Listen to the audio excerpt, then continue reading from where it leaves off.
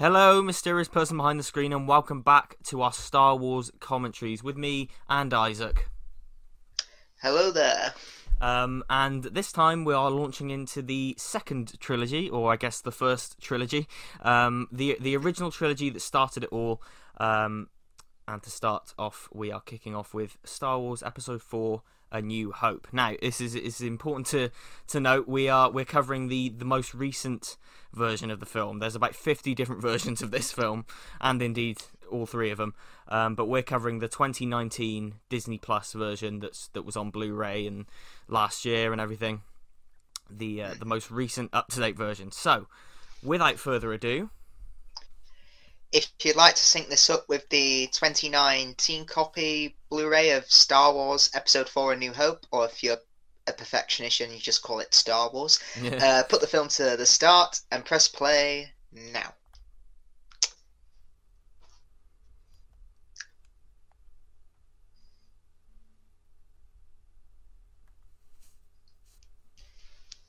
Let's begin with part 4. So, for this film, I'm going to read the crawl in the Fat Controller's voice from Thomas the Tank Engine. Actually, can that should be interesting. Okay. Yeah. Star Wars.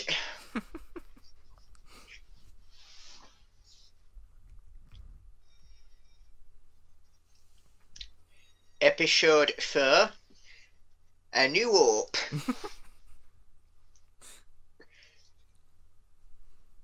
It is a period of civil war. Rebel spaceships striking from a hidden base have won their first victory against the evil Galactic Empire. During the battle, rebel spies managed to steal secret plans to the Empire's ultimate weapon, the Death Star, an armoured space station with enough power to destroy an entire planet. Pursued by the Empire's sinister agents, Princess Leia races home aboard her starship, custodian of the stolen plans that can save her people and restore freedom to the galaxy. You're a very naughty Empire. I hope I can trust you to behave when you next come out of this shed. That was amazing. And what a simple crawl as well. What a simple, to the point. Yeah, crawl. Well, interestingly enough, the Episode 4 in A New Hope title that came with it, that wasn't until 1981 when they re-released the film. Yeah. So technically, Empire was the first to have an episode number on it and a subtitle. Yeah. So I wonder, when it came up with Episode 5, I wonder if people were like, wait, what? Yeah. What happened to 1 to 3?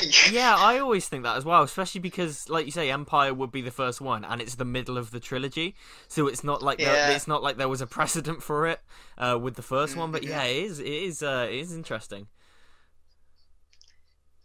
That opening shot is stunning 40 years later. It absolutely is. And again, visual storytelling, it tells you everything you need to know about who the good guys are and who the bad guys are.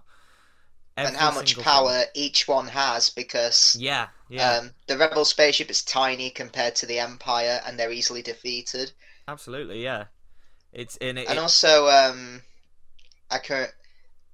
Just to go to Doctor Who a bit, apparently Tom Baker, Graham Williams, Anthony Reed, and quite a few of the visual effects team at the time went to go see this when it came out.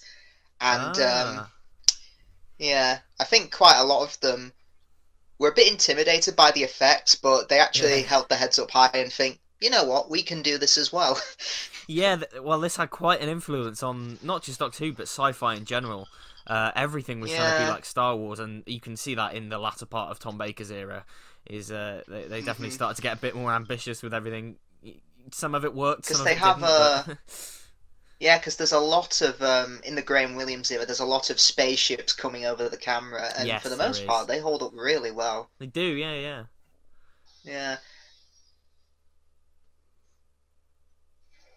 And also, I think the picture quality for this has been, I don't know who did it, but was it done by Disney, I presume? This is actually interesting because the 4K restoration of this was the only one that was done by Fox, because at the time Fox Oh. still owned it. The rest of them were all done by Disney, but this was before Disney bought Fox, so Fox still like had all the control over this first one, which is interesting.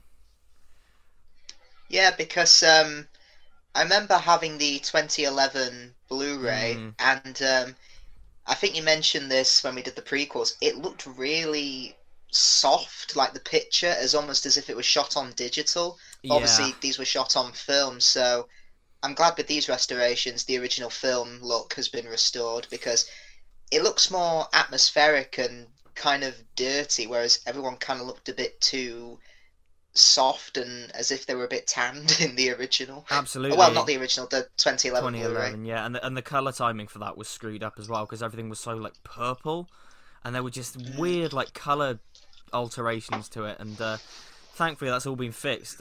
It's if you actually look at these particular restorations, they did it from the 1997 special edition, and any changes since then they had to remake from the ground up for this. Which is interesting. Have you ever checked out the despecialized editions? I've checked out the first despecialized edition, for this one, and it's magnificent. It's absolutely fantastic. It was a ball ache to get my hands on, but and I've still not seen the other two. I've only seen this one, despecialized. Yeah, but it was amazing. Well, I did have the original trilogy on DVD originally in the mid-noughties, because it came with the 2004 special edition, but also each of the 3 original films was on a bonus disc. Yeah. The problem was, though, they hadn't been restored, so the picture quality looked very crusty and very old, so... Yeah, it's why I always just went for the special edition, but...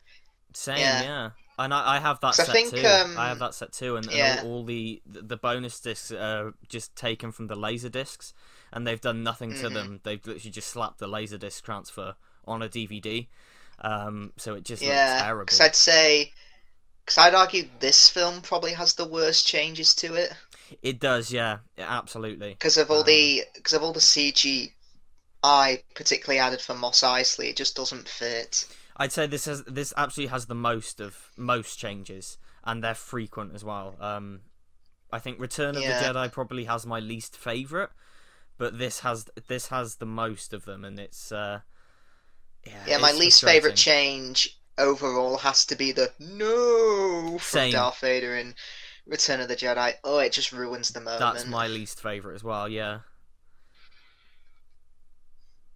And controversially, I'd say my favourite change, aside from updating the sound and picture, is probably Ian McDiarmid in Empire Strikes Back, just to establish continuity. Yeah, I do like that. I wish they hadn't changed the dialogue, because some of the dialogue in that has been changed really weirdly, but I do like the basic idea of having him in there. I do like some of the changes. Like, there are some that I would choose to keep, like... just off the top of my head, the rings around the explosions, just because they look cool. Yeah, they just look cool. They do. So I like those.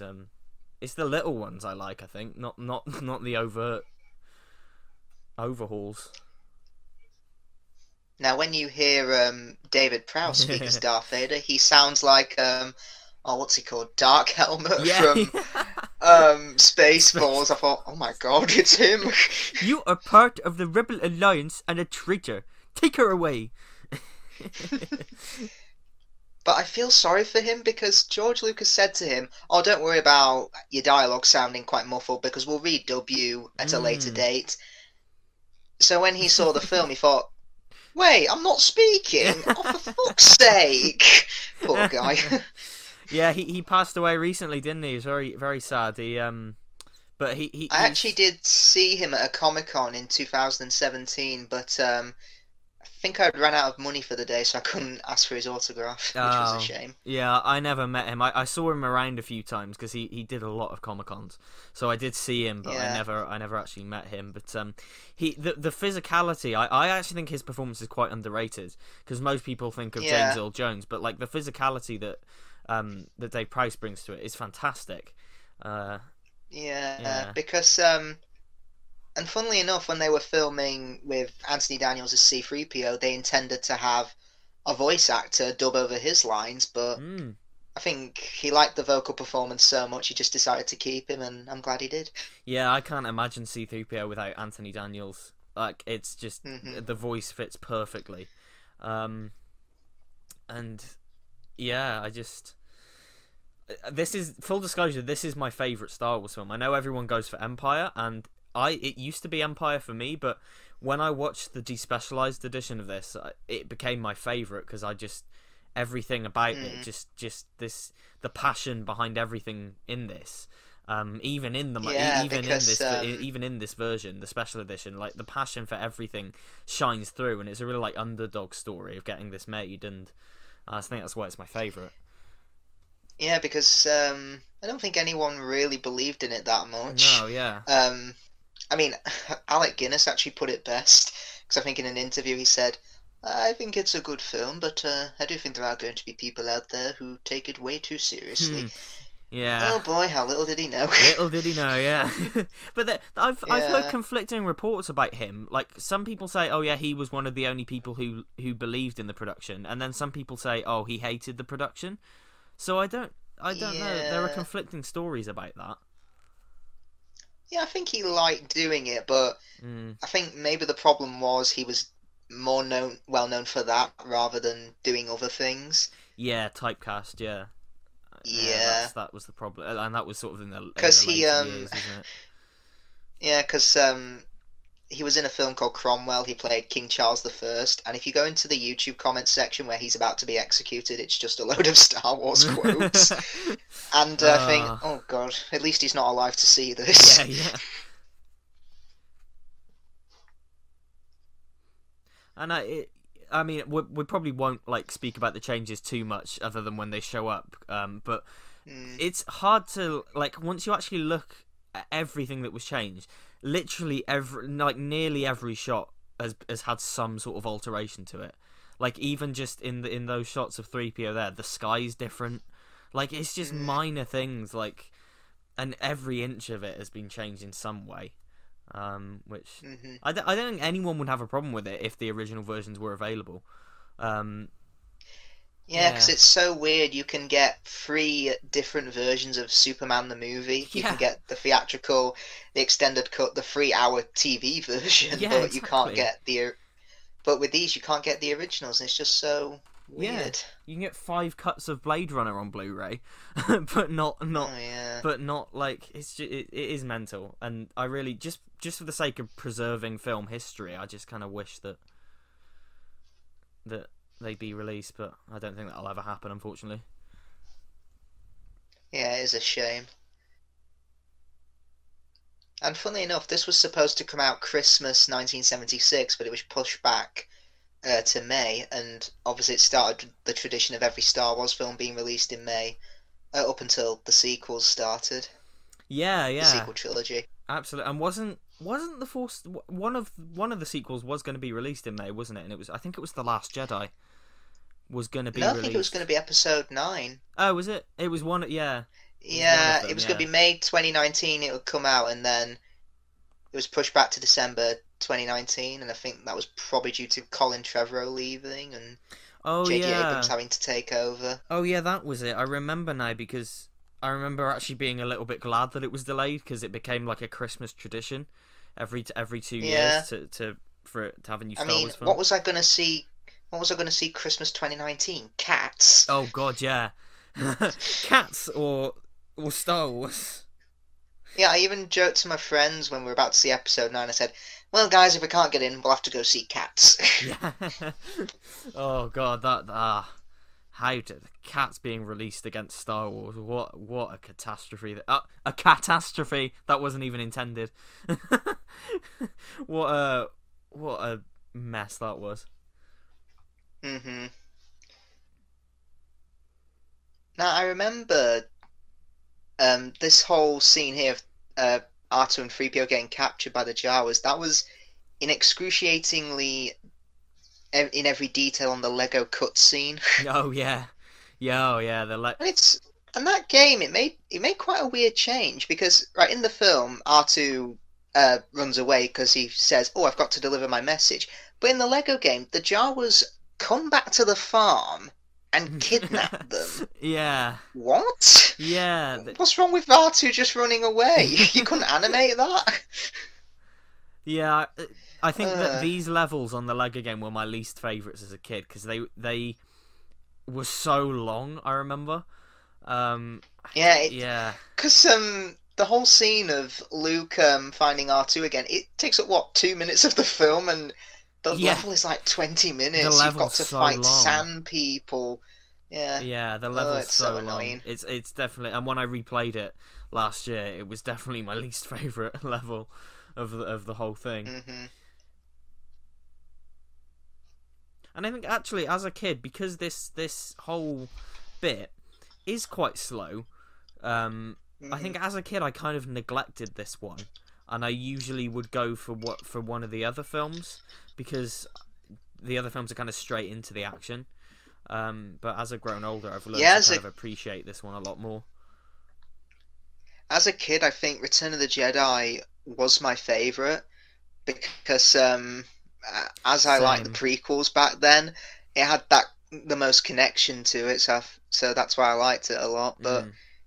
yeah, Empire is still my favorite, but with this film, A New Hope, I'd probably say it's my comfort Star Wars. Oh, I very could much put it so. on Yeah. any time of the day and still enjoy it. Yeah, for sure. It's very optimistic and uplifting, really. I guess. And I think, yeah, like Hmm. like I said earlier, Empire for a long time was my favorite. And it's only, Still is for me. yeah, Yeah. yeah. It's still very much up there for me.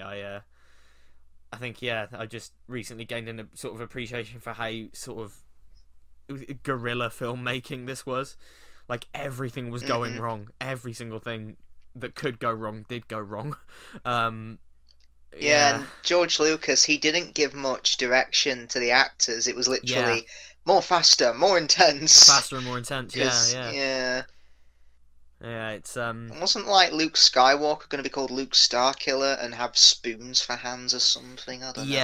Luke Starkiller and Han Solo was going to be a big green a green skinned guild creature like a giant fish. Ah, okay. Yeah, and apparently ILM workers were like massive hippies, and like they'd come into work every day and just get stoned, and like George Lucas would just find them like in a room just smoking weed and getting high, and they were just so chilled out, Oh, and God. yeah, it caused quite a lot of conflicts because they were behind anyway, and every time somebody came to Hmm. sort of rush them along, they were just off their tits, which was like.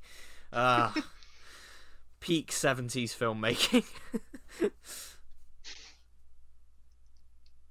I think I questioned this in Attack of the Clones, but they're on a desert planet in a hot climate. Mm. What exactly do they farm? Yeah, because there's nothing there. There's nothing there. Yeah, you It's can't grow crops or vegetation, so what do they farm? yeah. um, Unless it's Moisture. water? Well, yeah, they talk about moisture evaporators, don't they? And yeah, Yeah. Yeah, I just realised as well, Luke has a lot in common with Dorothy from The Wizard of Oz and Clark Kent in Superman. They both live with their aunt and uncle. Well, mm, Clark obviously lives with parents who aren't his biological ones, and they all live on farms. yeah, yeah, absolutely. Yeah, In and fact, I wonder, was Over the Rainbow inspired? Did that inspire Lucas to write the scene where Luke looks at the sunsets? I think so. It could have done because the thing with Star Wars is it's a mismatch. Oh God, I can't speak. It's a mishmash of all sorts of influences from Akira Kurosawa films Hmm. and old westerns, to fairy Hmm. tale stories, and Lucas just took things from various stories Yeah, and applied it to definitely. Star Wars, and it would not surprise me Hmm. if Over the Rainbow was an inspiration for that actually, because yeah,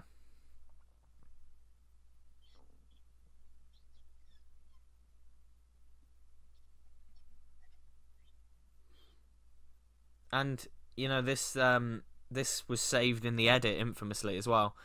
It 'Cause was, yeah, because yeah, the just first imagine cut. all this without John Williams's music or the special Oh effects. God, yeah. It could have been easily forgotten and not had an impact on film at all. No, It could exactly. have been known as the biggest disaster ever, but it was saved in editing. Absolutely. Apparently, the first cut was a disaster, and it was just it was so slow and the editing was just Yeah, so because lifeless.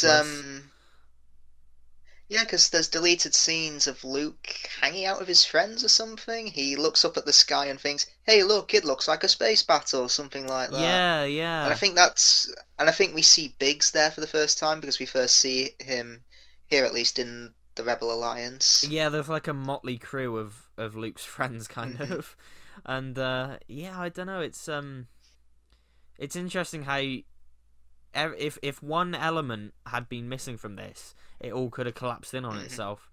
And Yeah. George Lucas's wife at the time, wasn't it? Marsha Hmm. Lucas was a huge part of the editing of it, and yeah,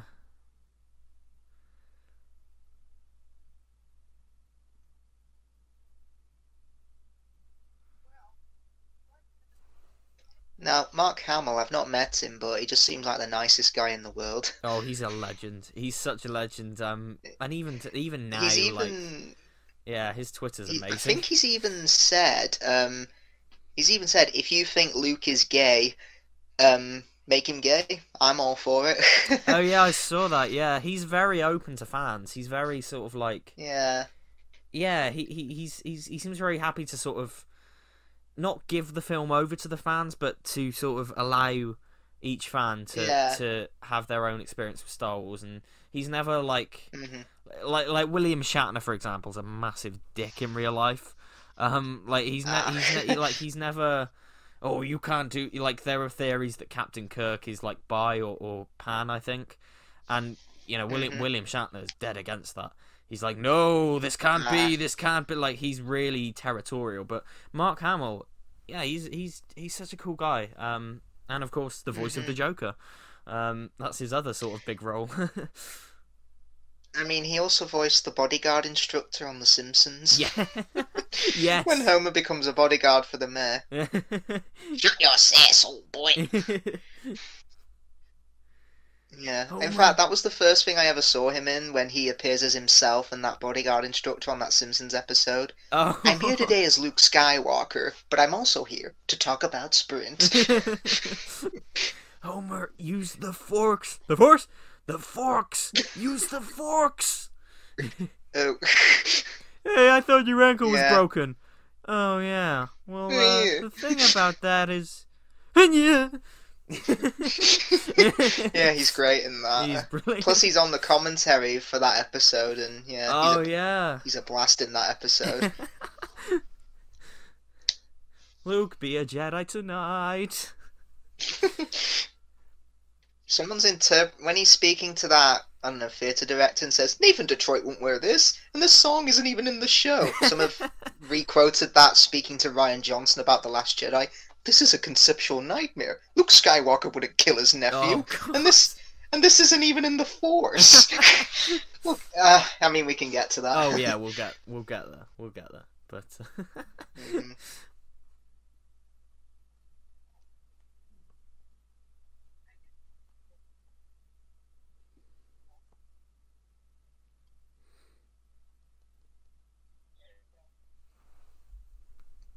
Yeah, there are certain theories that K9 ripped off R2D2 or R2D2 ripped off K9 and vice versa and things like that.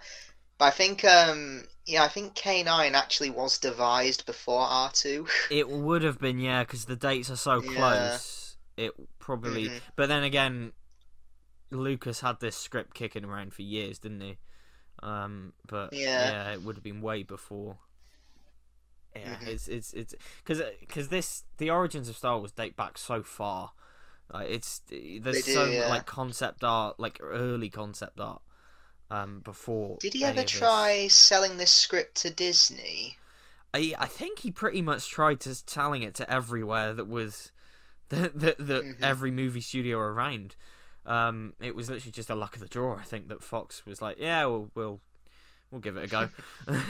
But Well, I yeah. think they showed a rough cut to the. I think it was the president of Fox. I think like in February 1977. I think he's known for saying this is the greatest movie I've ever seen. Yeah, Alan Ladd Jr. I think it was. I think that, and That's it. Yeah. I think, I don't know if it's him. It might be another guy, but one of them is like infamous for saying that he cried at the test screening of it, and this was before any of the special effects were added or anything. It was literally just Oh wow.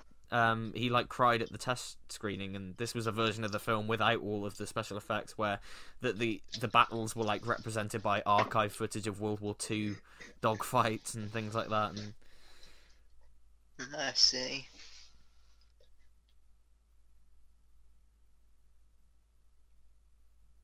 Baru's jacket looks actually pretty 70s there. it's basically a 70s denim Yeah. jacket, isn't it? That's it, yeah. Whereas Luke and Owen, they're dressed in like robes, Yeah, it's like Star which look Wars futuristic and historical. Yeah. Yeah. I will say for in the prequels' defense, they did pick pretty good actors to represent Owen and Baru. They do look a lot like their counterparts. Mhm.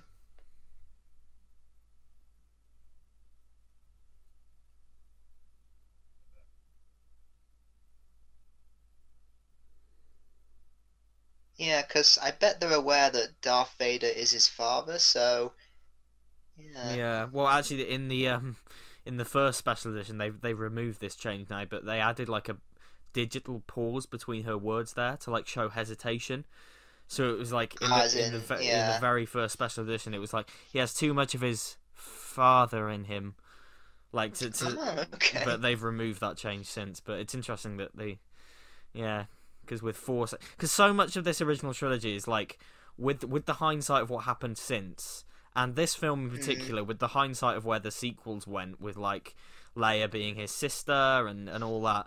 It's interesting looking back at this and sort of blocking them out of your mind, kind of. Because it's clear, it's clear that was not the intention.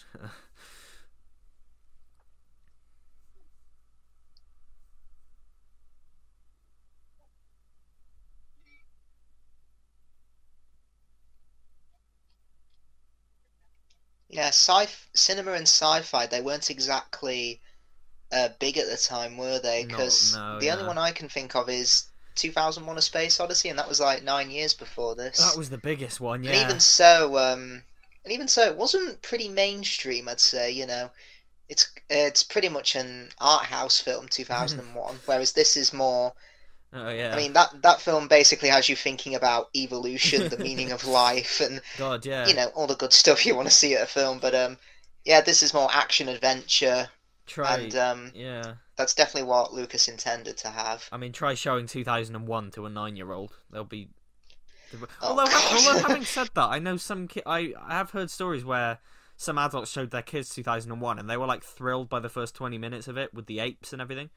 And then sort of they lost interest later on in the film. But yeah, 2001 was probably the biggest one before this, and before then it was like B movies, like those classic B movies from the 50s, like like stuff. Like actually, I'd say the biggest sci-fi film before 2001: A Space Odyssey was Santa Claus Conquers the Martians. Santa Claus Conquers the Martians. Excellent. I have seen that.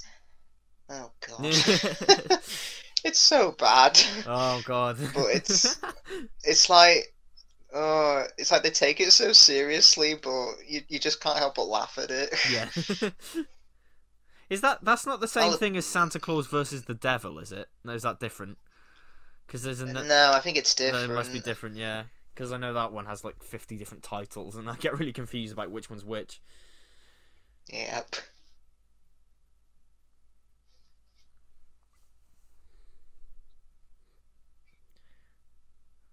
God, and there's stories of like this Tunisia shoot where it's like people were like passing out because of the heat and everything, and Anthony Daniels, and Kenny Baker, they must have been boiling. Oh yeah, God, like they're in a metal cage essentially. Mm-hmm. And I can't remember whether it was this or Raiders of the Lost Ark, but like on one of them, the entire crew got food poisoning from like the hotel they were staying in or something, and it just made the whole shoot a nightmare. I think that might have been Raiders of the Lost Ark actually, but yeah, it was too hot in A New Hope, but then for Empire Strikes Back, they had the opposite problem. It was too cold. That's it, because one of the shots in Empire was literally filmed by like Mark Hamill walking out of his hotel room, wasn't it? And they were just like, quick, film that! And there we go. Oh god, the CGI rock in front of R2-D2 here. Like, how did he fit in there? It makes no sense. Makes no sense. Yeah. I've always wanted to improve the film, and one thing that I think was sorely lacking in the original was another rock. We'll add a rock in front of him. And then there's Obi-Wan's... Oh, yeah. What was that? Whoa! It was like, oh, God. I mean, even Family Guy, when they did this, got that right, because they just have Herbert going... something like that. Yeah, that was the first special edition, and then they changed it again to this. Because originally it was just like a growl, and then the whistle, and then this nonsense. It's a shame that Obi-Wan's first words, chronologically, "Hello there," they've been usurped by McGregor in Revenge of the Sith. Yeah.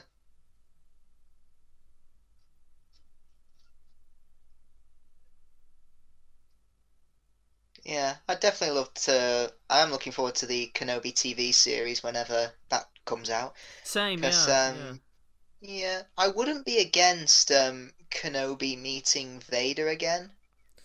No, I mean I wouldn't be because either, because later in the film Vader says, "When I left you, I was but the learner. Now I am the master." Right, does that sound like he's talking to the guy who cut off his arms and legs and left him to horrifically burn to death? Yeah. So, yeah, I wouldn't be against the meeting again, because, but then again, isn't Vader quite hesitant later in the film when he's not sure if Obi-Wan is here? He does. I know Grand Moff Tarkin does say, "Oh, surely he died years ago," or something like that. Well, and there's that whole presence I've not felt since. And then, I don't know. You'd have to be careful with that, I think. You'd have to be a little bit careful. I mean, but, he's met Darth Maul in Rebels. In Rebels, so... Yeah, and that's not, that's not too long before? I can't remember. That's not years before. It's Rebels is set 5 years before this, isn't 5 years, it? yeah, because... Yeah. It's also quite funny how during the making of Episode 3, George Lucas said the great thing about Episode 3, it brings all the dots together. It closes off the Star Wars saga. And the most spin-off material we've had is in between Episodes 3 and 4.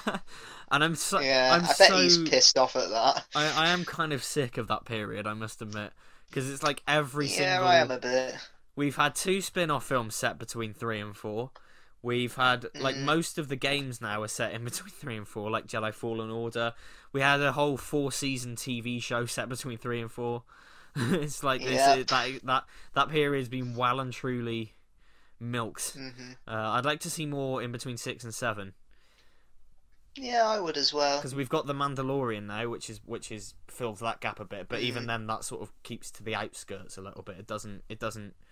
Maybe have Luke's Jedi training. Yeah, exactly. I'd like to see a lot of that. Yeah.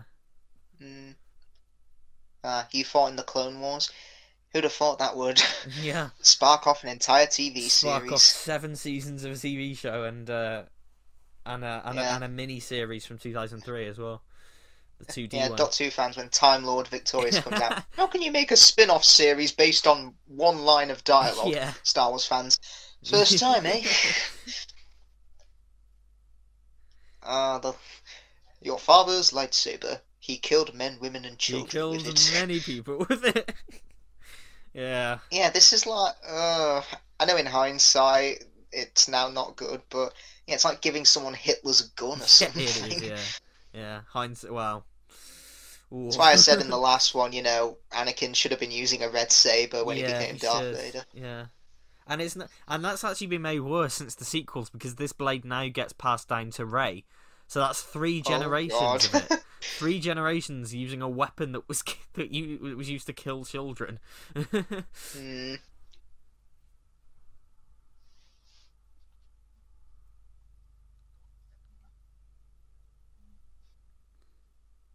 I always find it cool how they had to use the jump cut whenever the lightsaber turns on in this. Yeah, but they fixed that for the rest of the film. They did, so, yeah. I'm honestly surprised they've never actually. That's not been one of the changes in the special edition. I'm sure there's some way to like fix that these days, but I'm glad they haven't because it's just it's just part of the charm.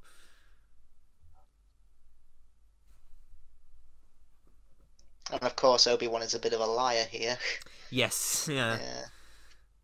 Which I've said before, if the original trilogy came out today, they'd be as controversial as the sequels, I think, because of the way the films go. And because like in Empire, when he comes back as a ghost and said, "You must go to the Dagobah system and learn from Yoda," you have people saying, "When did they ever say in the original that you could come back as a ghost?" Yeah, exactly. And given that this ends on a big optimistic, yeah, we beat the bad guys, and then episode 5 literally begins with they're in hiding, they're on the run. And that's a common criticism with The Last Jedi, where it's like, but I thought they beat the First Order with Starkiller Base, and it's like, well, yeah, it's the sort of the same thing with this and Empire. It's they're the same still deal. Powerful. Yeah, it's the same deal. It's Empire has there's a lot of similarities to The Last Jedi, and I often wonder like if that came out now and compared to this, I mean, like the whole retconning of some of the elements of this, which is why I'm always so struck by how simple this is. Whenever I watch it, it is very simple. It's such a. I think that's why it's loved so much, just for its simplicity. Whereas Empire, it expands upon what we've learnt in the original film, which is what a good sequel should do. So, yeah, it's just in its simplicity that I think everyone fell in love with it. Absolutely, and I mean, it's a fairy tale. It's literally a fairy tale. It's far. You've got the young hero, the princess, the old wizard, the evil wizard who is Darth Vader, who lives in a castle, the Death Star. Yes, yeah. It's very much like if you boil it down, it's young farm boy goes on an adventure with wizards and pirates and beats the bad guy and saves the princess. It's a fairy tale, and I love that about this, that it is so simple. Yeah, and R2 and 3PO are kind of like the court jesters, or the the fools, or something like that. Absolutely, yeah. I always forget that this film doesn't have the Imperial March, because the theme for the Empire in this one is ba ba ba ba. Like that's the theme in this one. And this guy is Gavrok from Doctor Who in Daltra and the Bannermen. Oh, which one? The one speaking now? Yeah, the guy with the weird haircut. Not the younger guy, the older sort of. Oh, that's Gavrok. Oh, I didn't realise. Yeah, that's what's his name? I've forgotten his name now. I can't remember the actor's name. Yeah. But isn't Garrett Kagan, who's in The Mutants? Isn't he Biggs? He's Biggs. Yep, he's Biggs. Yeah. And also we've got Peter Cushing, who was Doctor Who. Yes, yeah. There's a lot. Now, obviously, famously, he found his boots really uncomfortable, so when his feet weren't in shot, he wore his slippers. Yes, he did. Yeah. And apparently he used to bicycle to and from his wife's grave every day as well, because she had just passed away. And he was just like he was like grieving at the time, but he was still like apparently just the sweetest guy in the world, like the nicest possible guy. And considering how much of a bastard he plays in this, it's like. Yeah, funnily enough, Tarkin feels like the main villain here, because Vader just seems like his assistant. Basically, yeah. Like, because when he says Vader release him, he actually listens to him, and he doesn't speak unless Tarkin's already got the situation in hand. So exactly, yeah. Yeah, and I think quite a lot of marketing did have Peter Cushing as marketed as the main villain. Well, yeah, he is, and that's if you people have said before, if you actually watch this first film, there's not much to Darth Vader beyond him looking cool. Like, there's not his character's not that interesting if you just take this film on the face value. Yeah, because he has a previous past with Obi-Wan, and that's all we know. That's it. Yeah, that's the only bit of like mystery or intrigue around his character. The rest of it is very. Yeah, there's not much to him. He's just a cool bad guy. It's just the sequels that expanded on that, really, and if you actually watch some of these... I'd argue Kylo Ren in The Force Awakens. If you just go by Force Awakens, he has a more... Oh yeah, he has more of a backstory than Vader, I'd say. For sure, he's the out of just taking just the first films into account, he's the more interesting, I think, as a villain. Not necessarily. It's not saying he's better, but just he's yeah. Only Imperial stormtroopers have precise aim. Oh yeah. Please. If you actually watch some of these scenes, apparently, like in the first cut, the Tatooine stuff was all in one block, and then the Empire stuff was all in one block, and it didn't intercut like it is doing.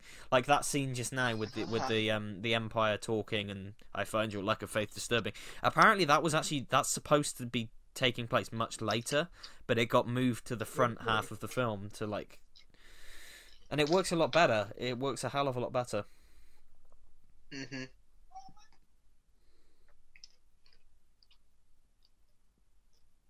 This is dark. I remember as a kid being like, "This is I'm really surprised dark. This is still a U." Yeah, me too. These films should not be a U. I'm surprised that even now they're still a U. Because you've got like arms and limbs being cut off. You've got charred corpses in this one. It is. They've been very lenient on these films. I'd be. It wouldn't surprise me if in a few years' time they re-release them and they're automatically a 12. Because anything is a 12 these days. If it's an action film, you're automatically a 12. Well, these had to be reclassified again, like for the new the 2019 versions, and they're still a U. Like as recently as 2019, they're reclassified as a U. Still, it is insane. It's really insane. And considering the first two prequels are both a PG, I don't know. It's.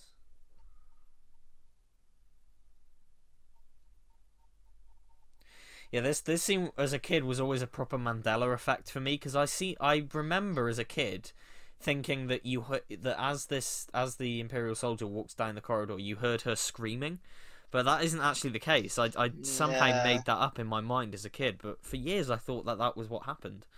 I don't know why. It's just weird. And I've just noticed 3PO is carrying the Jawa corpses and putting them on the fire. Yeah, he is. Well, wow. I mean, because it's so weird. In the later scene in Mos Eisley, he says, "Oh, I hate those Jawas, filthy creatures." I'm going to burn their bodies. Yeah, because it's almost like he's doing it out of respect, but with that line, maybe in hindsight, he was doing it out of hatred.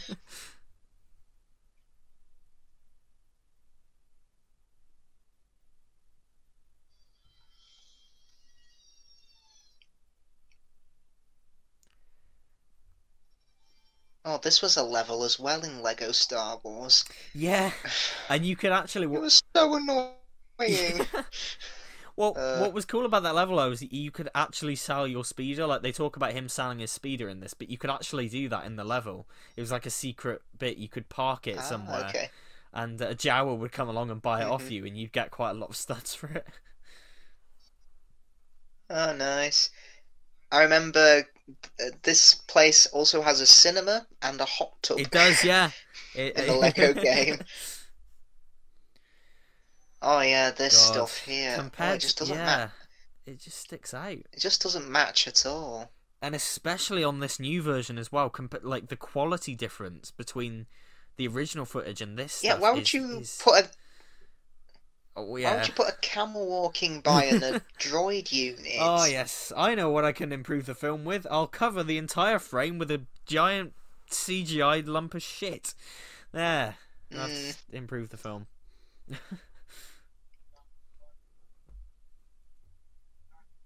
It just sticks out really badly. You know what really grinds my gears? When I can't find the droids I'm looking for. Yeah, me too. What gives with that?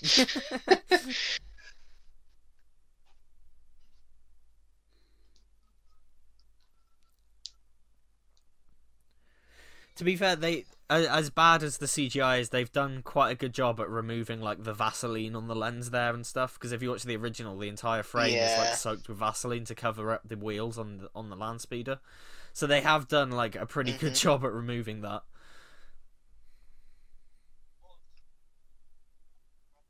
Now this music we're about to hear Mm. in the cantina is called Jizz, Yes, it is. apparently. Yes, it is. A takeoff on jazz. Well, I can remember the thing I remember most about this music is when playing the original Battlefront 2, when you did heroes versus villains, the only map you could do it on, because I had the PSP version, was Mos Eisley, and they just play this music on a loop. And Yes. I'm like, the greatest Jedi and Sith are doing battle, and you played this music. See, I find it. I instantly think of Lego Star Wars when I hear this because of Oh yeah, because of the the hub cantina. world. Yeah, That's like the base. yeah. Yeah.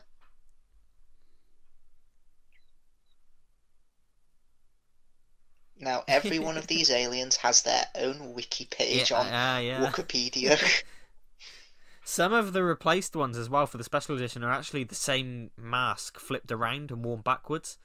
So, like we saw earlier, there's a guy with tusks, and Mhm. another creature that we see in a minute that replaced one from the original version is the same mask, just like flipped around.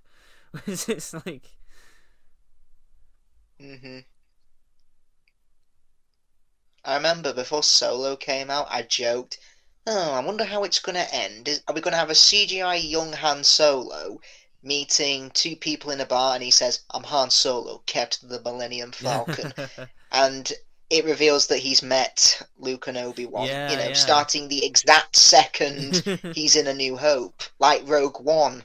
Wink, wink. I'm quite glad Solo didn't do that. To be fair, Yeah. yeah, it went.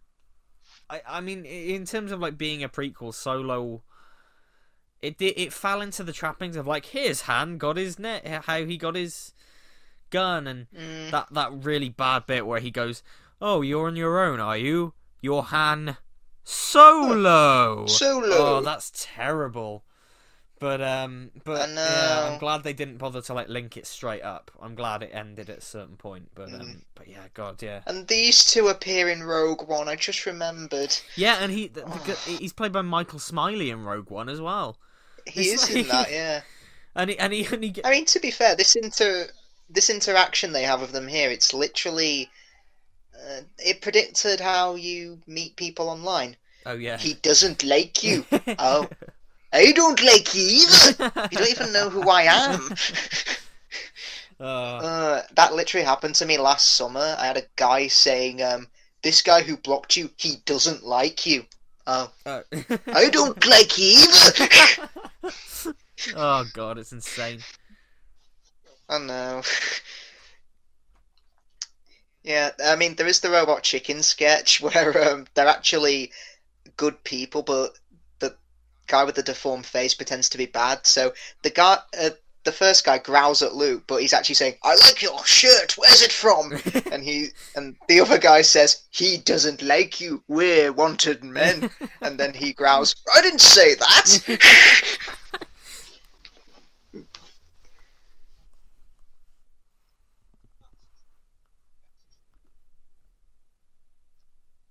Now Harrison Ford, he was paid $40,000 for this, I think. Yeah, he was paid a hell of a lot, and yeah, it's But he was paid, yeah, I think he was paid a hell of a lot more for The Force Awakens. oh God, yeah.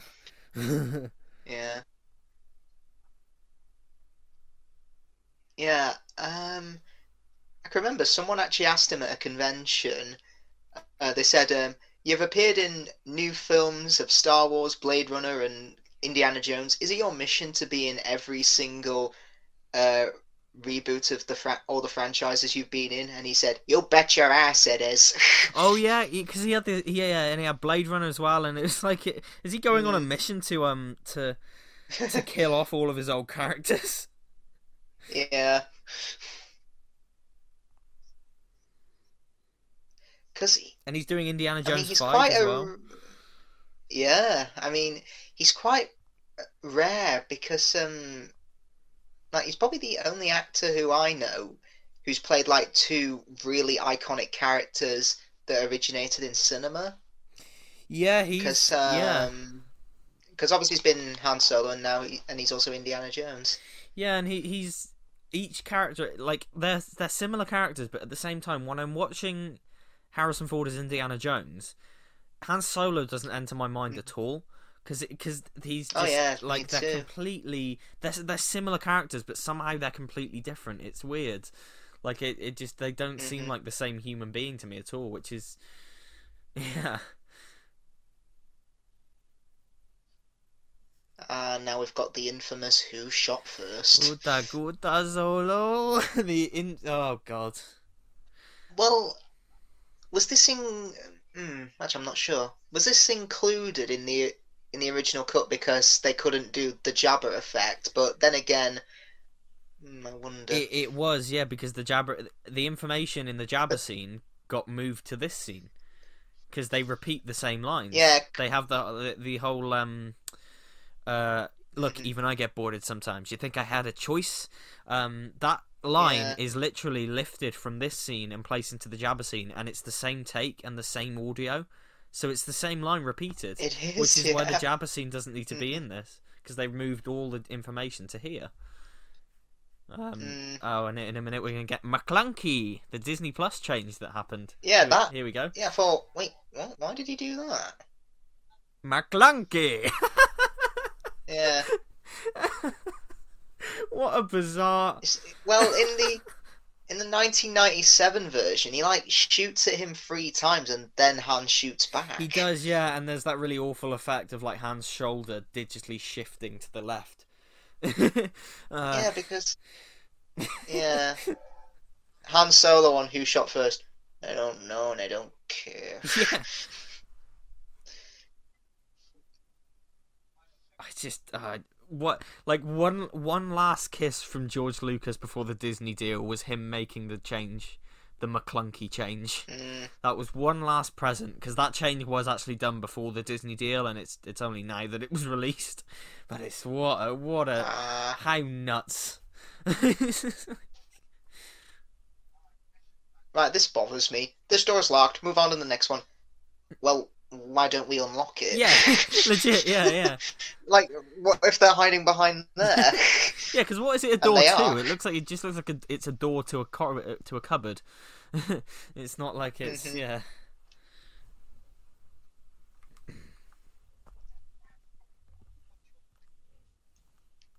I am curious as to what he's saying there. You watch your language. Fuck off. Yeah, the Jabba scene coming up here. Yeah, it should have been left on the cutting room floor because the CGI just doesn't match at all. No, it doesn't. It's clearly not 1977, but it's a clunky scene. Have you seen the original? I have, yeah. Have you seen the original scene? Yeah, with Declan Mulholland. I have, yeah. Honestly, if they kept Jabba the Hutt as a guy, an Irish guy in a big shaggy brown coat, I thought that could have worked. Thing is, because the guy who stood in for it, he actually still goes for it. Yeah, he does. But the thing, it's that original scene is impressive for the performance and everything. It's a cool scene and it's a cool Han Solo moment. But it's just like, you didn't need to put this back in. You didn't need to do CGI. All the information was moved to the Greedo scene. Not only that, you can see Greedo walking in the background. You can see him there, and he's still alive. Yeah. Unless it's a member of his species or something. A member of his species that's wearing the exact same clothes, though? Like, wearing the exact same vest and everything. It just doesn't make sense. And, like, the awkward effect of... You've got that effect of him... Oh, it's awful. Standing on his tail, it's stupid. And the CGI Boba Fett in a minute that looks at the camera is only there just because, hey, look, it's Boba Fett. Yeah. Well, apparently that would changes to Return of the Jedi as well. During Jabba's palace, he added more shots of Boba Yeah. Fett that he didn't use originally. Yeah, he does, yeah. But yeah, And as well, I've like, looked it up on Wikipedia. Apparently, it is unknown who did the voice here for Jabba. oh god, did he read from the pages of the Necronomicon or something and get like a... But like, so there's Greedo, and Han just says, "Oh, Yeah. Jabba, you're a wonderful human being." He's a giant slug. He's not a fucking human being. That line makes no sense. Well, I just saw it as him being sarcastic. You know what I mean? That's just true. like, Yeah, yeah. I get that, but at the same time, like, it's just really it on a base level. That scene being reincorporated just doesn't work. It just doesn't work at all. Like, really, really bad, and it just messes with the pacing as well. It means we no longer get this big reveal of the Millennium Falcon, because this is a big reveal now. That's true. Yeah. Yeah, here's the big reveal, but in this version of the film, we've just seen it. So the big reveal now makes no sense, and it's sort of like, oh, why are they playing this as a big deal? And it takes away from the awe of it as well. It does make me laugh, those dice on the Millennium Falcon. They tried to make that such a thing in the Disney era films, didn't they? Because like in the sequels, they have the whole thing with the dice. In Solo, they really focus on the dice as well, and it's like, was that ever a thing? It's a cool little decoration, but that's kind of...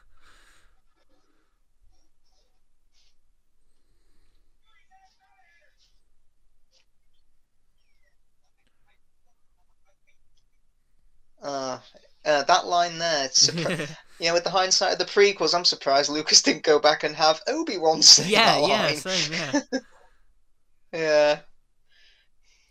This is great though. This is classic Star Wars. This is absolutely like, this is brilliant.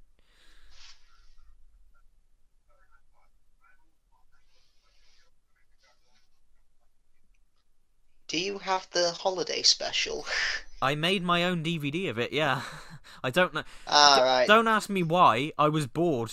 I don't know why, because I think it was just because I was bored and I was like, hey, it's completionist, but oh god. Like, the whole thing's online, isn't it? It's all on YouTube. Yeah. It's all on YouTube. Yeah, I mean, Disney are never going to release it. Lucas has made no attempt to take it down or anything, even though he's said, if I had a time machine, I'd go back and smash all those copies. Yeah, I feel like Disney now are like, they're never going to release it, ever, but at the same time, they're coasting on its popularity. Like they did the Lego Star Wars Holiday Special, they're always referencing it. Like, they're always referencing Life Day. Like last year, they did like a fact file. It was like, did you know Boba Fett first appeared in the notorious Holiday Special? So they're really like they do notorious for the wrong reasons. Exactly, yeah. So they do like talk about it a lot. It's not like they're trying to bury it, but they will never ever release it. Yeah, that's true. Yeah. Now, Carrie Fisher said she couldn't act with Peter Cushing because he was so nice in real life that it was hard to be scared of him. Have you read any of Carrie Fisher's books? No, I haven't. No, not yet. I read her last, because my friend from college lent me her last book before she died. It was very short time before she died, and it was The Princess Diarist, and it's a wonderful book because it's like it's about her experiences on the set of this and her affair with Harrison Ford. She goes into quite... Wait, what? Yeah, no, her and Harrison Ford were were having an affair during this. What, did they sleep together? They slept together, yeah, and oh wow. She goes into great detail about her experiences there, and wow. Yeah, I'd like to hear Harrison Ford speak about it, to be honest, because it's not like she badmouths him, but it's very much like he was married at the time, and she does sort of say, yeah, we knew it was kind of wrong, but it's a really good read. Blimey. It's a really good read. She goes really introspective. She starts off the book talking about the day she dies. She's like, oh, I wonder what will happen when I die, and the book literally came out a few months before she did die. and it was like, oh god. Oh, It's a God. really good read. I really recommend it because she's very candid. She holds nothing back.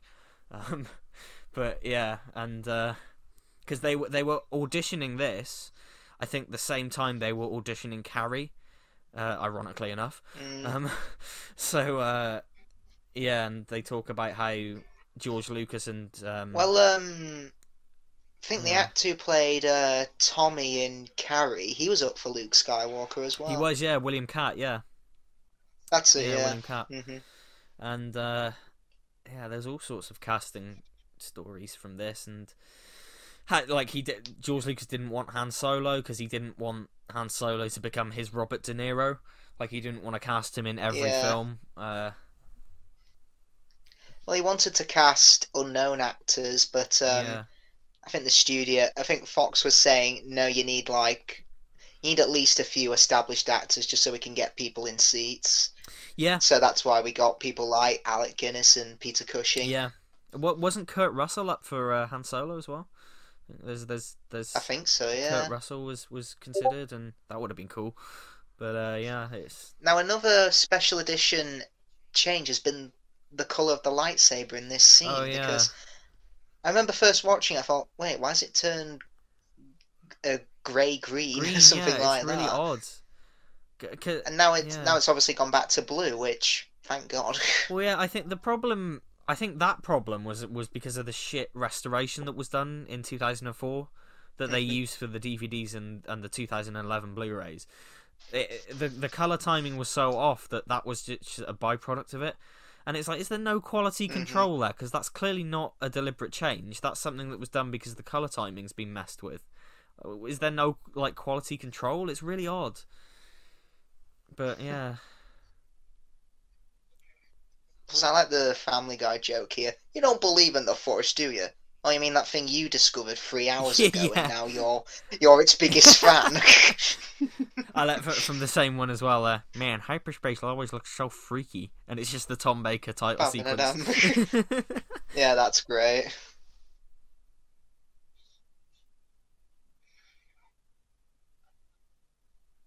You gotta love how Han Solo just happened to have one of these training Yeah, things from the old Jedi temples.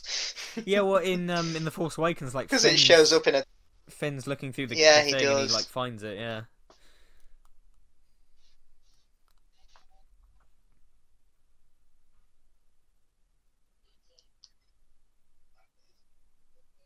But I do like how Han doesn't believe in it, but by Force Awakens he says, it's true, all of yeah, it. yeah. It's a really It just really nice. shows how much he's grown. Absolutely, yeah.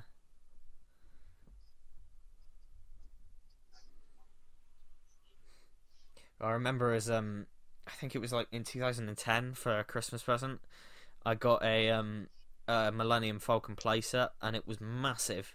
It was Ah, like the set was so huge, and you could open the roof, and you had all these different room. wow. You had all these different rooms. You had the cockpit. You had this area, the training area, and it's Was it yeah, what they called Kenner who started the toy stuff? Kenner, The yeah, action figures for Star Wars? yeah, Yeah. because yeah, you've got Because you those. don't see him in detail, but I swear they pop up in ET when he's showing him all those Yeah, action figures. yeah, because he goes like, Mm. "Oh, this is Boba Fett. This is Walrus Man." And you're like, Greedo, yeah, Lando Calrissian. yeah, yeah, yeah. Um, and yeah, God, like my grandparents always say, "Oh yeah, your my uncle had like all of these Star Wars figures as a kid, like from the late 70s, and like they sold them Hmm. all at a car boot sale for like 5p each." And they Oh, always say what? to me now, like, oh, they wish they held on to it because they'd probably be sitting on a fortune when they probably would Yeah, be. they would have And been. they sold them all 5p each at a car boot sale. Oh, what a what a mistake. Hmm.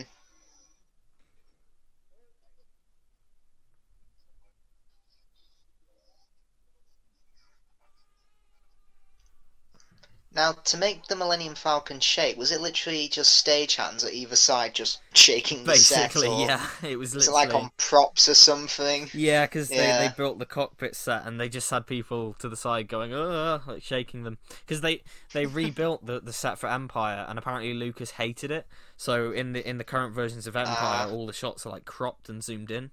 Because the set was Mhm. so sort of unsatisfactory originally, but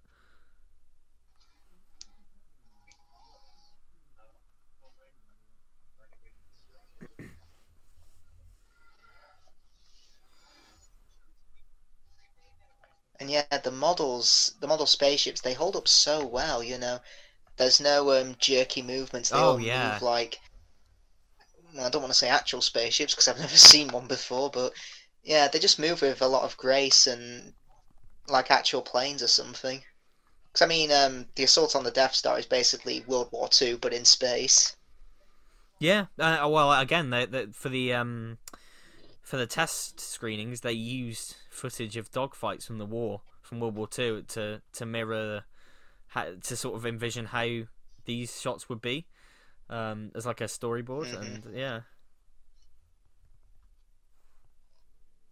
And we've just had our first. I have a bad feeling about this. yes, we do, yeah.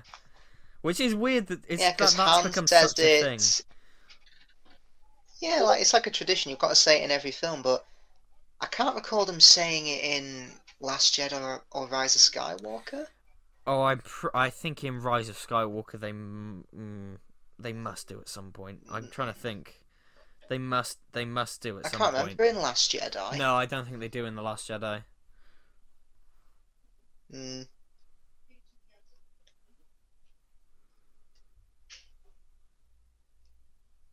yeah, I do want to know the origin of why it became such a recurring trend in the films. Yeah, I think it was literally just a case of they said it a couple of times in the original trilogy, and it was like it just became a thing. Hmm.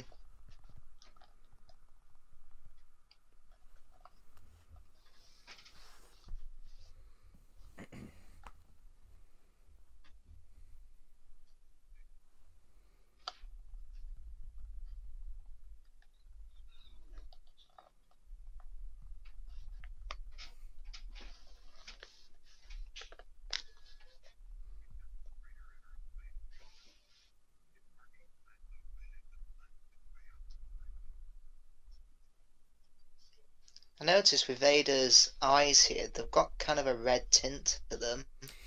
But I think in Yeah, Empire and Jedi, they they're removed them. black. Maybe Well, it was easier for Dave Prowse to the see. Black Series figure that I have is based upon this, and the figure's eyes are red, and they're kind of Hmm. yeah, and it's it's odd. And his armor, his and the stormtrooper's armor are slightly different in this. They do Yeah, look a bit his different. armor looks a lot dirtier in this, whereas in the Yeah. later films it looks a lot cleaner and shinier, as if he got a promotion. Well, yeah, there are parts. Yeah, exactly, and there are parts in this, especially where you can see like the individual bits are kind of hanging off. And again, it just has that Hmm. tatty feeling that this has, which I love.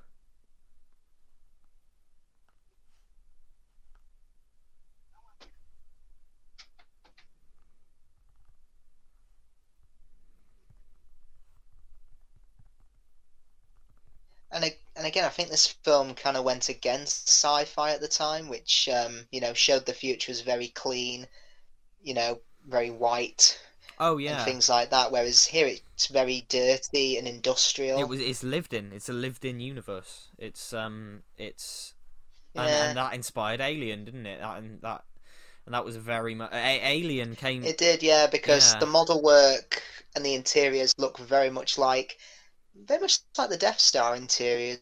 I'd say very grey and yeah, white absolutely. and black. And Alien very much was born from Star Wars because that Fox were convinced to to sort of fund Alien off the back of Star Wars because they were kind of funding any sci-fi at all. And obviously the tone of Alien is very different, Yeah. but yeah, Well, they also wanted to be in space, because that was the biggest film at the time before this came out. Yeah, yeah, yeah,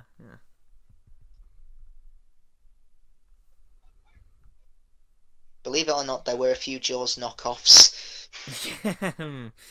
Wow, yeah, yeah. Yeah.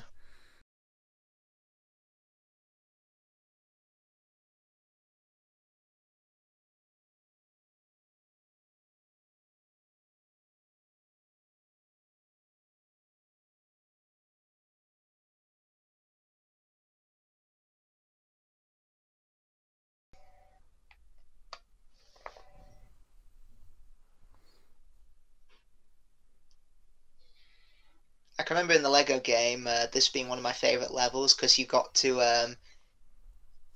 It was cool disguising yourself as a stormtrooper and Yeah, yeah.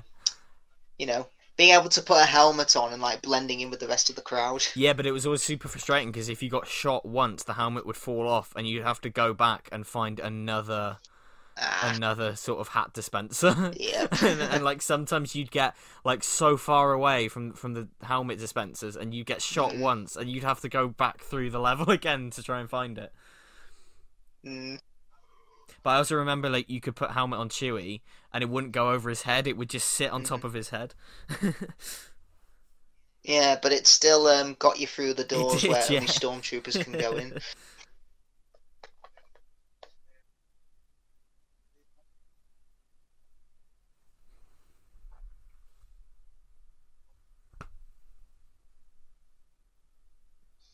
Now, this scene, in the original, well, in the raw footage, you can hear after Obi-Wan leaves, you can hear Chewie go, "The old The man's old man's mad." mad. Yeah, Peter Mayhew's raw voice. Yeah.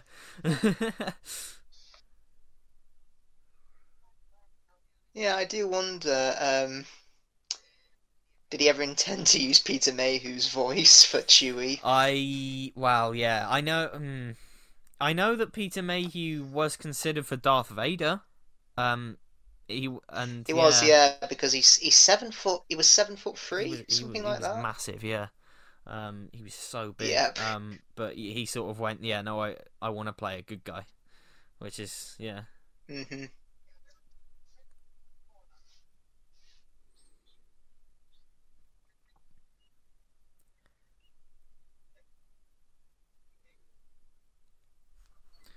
So I've actually met Anthony Daniels. He's Ah, he's a very nice. nice guy. Well, he was very nice in the brief moment I got to speak to him. The problem was it was at a Comic Con, and if you bought a copy of his book, you got a free signature. So I queued up. Ah, I okay. queued up, but unfortunately, uh, there were a lot of people there, so I was there for a long time queuing up. And because it was a bit of a mad rush, I said a couple of words to him, and then that was it, because that was really all they had time for. Ah, And the poor guy looked exhausted. He was so shattered by him, yeah, I bet. Yeah. but he was nice Hmm. enough from what I spoke, the brief moment I spoke to him. I've heard stories throughout the years about how he's a bit of a dick, but he seemed quite nice to me. Yeah, because I think he said the only sci-fi film I've seen was 2001: A Space Odyssey, and it was Yeah, boring. yeah, yeah. Did he not get on with Kenny Baker, who plays I R2? think that's where a lot of those stories come from. Yeah, about him being not very Yeah. nice. There's all sorts of. I've never actually looked into it, but yeah, he's apparently not too big of a fan of Kenny Baker. Yeah, Ah. I must admit it is quite sad now looking at these films. The fact that only like three of the big, Mm, well, I guess four if you include Lando, but like four of the big cast yeah, I members are guess. still alive. Yeah, Hmm. it's very sad looking at this now. So interesting. This bit here with Chewie scaring the droid away, the little mouse droid. George Lucas didn't Hmm. want that in the film, because he thought it was too silly. Oh, He okay. thought it was too silly, which, but it just adds a nice Yeah. bit of humanity and a bit of humor to it. It's just I like it, and Yeah. like Marshall Lucas had to fight to keep that in apparently, and it's just like God, like Oh, okay. how I don't know. It's just it's weird when you think about it because if she hadn't been there, how many other classic moments would we have lost from this? Like how many other hmm classic And lines? apparently Luke's line of "I can't see a thing in this helmet." Apparently he ad-libbed that because that was Mark Hamill actually speaking. Yeah, Like, I can't see a thing. yeah. Well, hmm I imagine they couldn't see a thing because it's quite the eye holes aren't that kind of. Big, Yeah, no. they're yeah.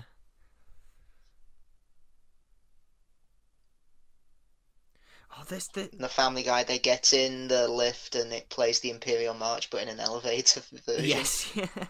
It's like bong bong bong bong ba bong bong ba bong. That happens in Lego Star Wars: The Clone Wars as well. If you get on one of the lifts Oh, that's in the cool. in either the Separatist ship or the Republic ship, it will play like an elevator version of one of the songs. Nice.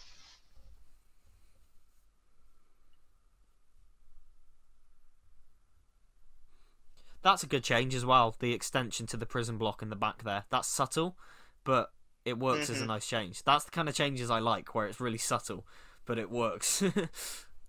Yeah, I mean, there's another change I do like that's coming up later where Han chases those stormtroopers, and Yeah, then there's like thousands, there's hundreds of them in another I room, and like he's like, that. Yeah, ah! I like it. Adds to the Because humor. the original didn't make sense. It's like, what, he corners them and now they're gonna chase him?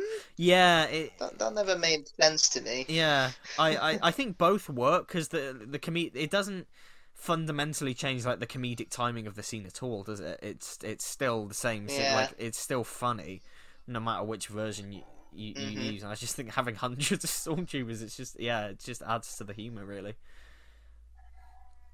Now, apparently those guns there, they were real and they fired blanks, I think. Yeah, no, I think there's raw footage of like them firing blanks. Yeah, And apparently the laser effect, it was done by hitting a metal wire, something like that, yeah, it was. that Yeah. was really tight. And this conversation was apparently improvised. The whole, we're all fine Fine here here now. now, Thank thank you. you. How How are are you? you? I love that. I love Han's face after that as well. Like the whole shit. Like I was like, is that gonna work? I quote this all the time as well. Like if I'm at work and like drop something and someone goes, "Oh, you're alright," and I go, "Yep, we're all fine. We're all fine here. No, thank you. How are you?" I quote it a lot. hmm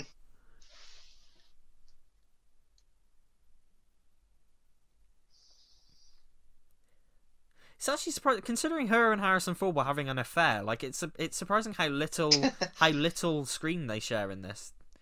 They're not in it together all That's that true, much in this yeah. one.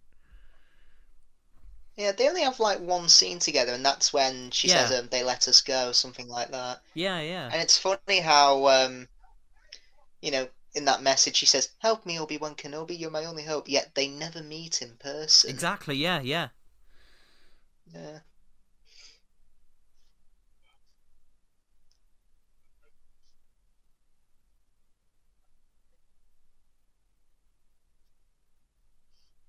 Yeah, I don't think this conversation would contradict a Kenobi TV series, say if they did meet again before this. Yeah. Yeah. Interestingly enough, though, it's either in this scene or the scene before with the lack of faith line. They did cut a few hmm lines. In the original raw footage of the scene, they do talk about Anakin Skywalker as a separate character, I think, and that's actually the first Ah, mention. That's okay. actually the first mention of the Sith, like in anything ever, is in like a Ah, I deleted see. portion of that scene, which was removed for the final cut. But they don't refer to Darth Vader being Anakin Skywalker, do No, they? I don't think so. No, yeah, they have it as a separate character. I think the line Ah, is like, oh, once you wiped out all the Jedi, including Anakin Skywalker, like they basically talk about him as if he is another character, which is yeah. I wonder if but yeah, if they put that back in, they could say from a certain point from of a certain view, point of view, yeah, Vader did wipe out Anakin Skywalker from a certain point of view. yeah.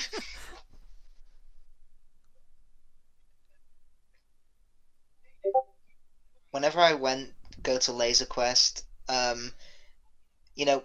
the arena that you're in, it always reminds me of the Death Star Oh yeah, for for sure. some reason. Like the Death Star interiors, particularly what they're doing here when they're hiding behind the walls, and you've got to shoot people down the corridor. Oh yeah, well Yeah. we were talking earlier about the whole running and gunning stormtrooper gag. I actually did that as a kid in Laser Quest. Like I actually was chasing someone Mhm. down the corridor, and I turned the corner and there were loads of people waiting for me. So it's just like the exact same situation. But I think it's impossible not to like think of Star Wars when like in laser tag or something, because when Mhm. you're running through like dark corridors with Yeah. neon lights shooting lasers, like it's yeah. Mhm. Well, I think in my Laser Quest, the laser effects used to be red, but now they're green. And I thought, oh, I can't be a stormtrooper anymore. No one Yeah. shoots green lasers in Star Yeah. Wars. Yeah. I think I mentioned this in the Phantom Menace commentary, but the reason the comedy works so well in this film is because it's basically their interactions and their banter that works really well, Exactly. rather than just giving it to one character. Yeah, exactly. Like lines like, "When you came in here, did you have a plan for getting out? Oh, he's the brain, sweetheart." Yeah, Stuff it's like that. exactly Yeah. like, and it's not the film doesn't stop to focus on a joke either. It doesn't. The film Yeah. doesn't stop there. It's just the banter from these. They're likable characters and they're fun characters to be around. Mhm. In fact, one detail I like in the Lego game is that when you were in the garbage chute and you shot a laser at the wall, it did It bounce did, off yeah. back and forth. That was such a nice detail. But I find it a shame that this wasn't part of the level. It was just a cutscene. Yeah, I always find that a shame too. Yeah, maybe in Maybe the it'll new be in one. the Yeah. yeah.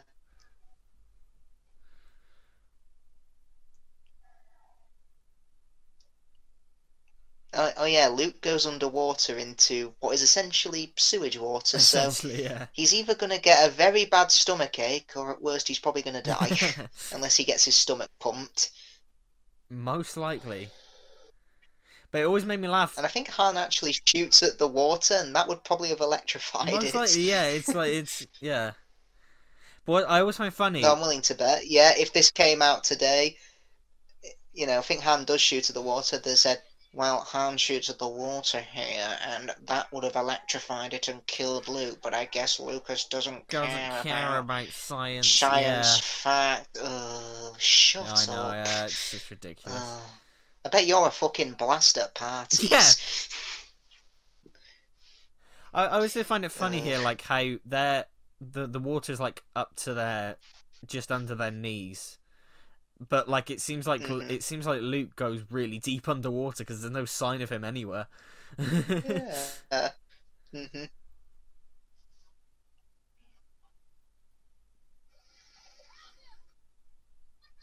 I can't wait for The Garbage Monster, a Star Wars story.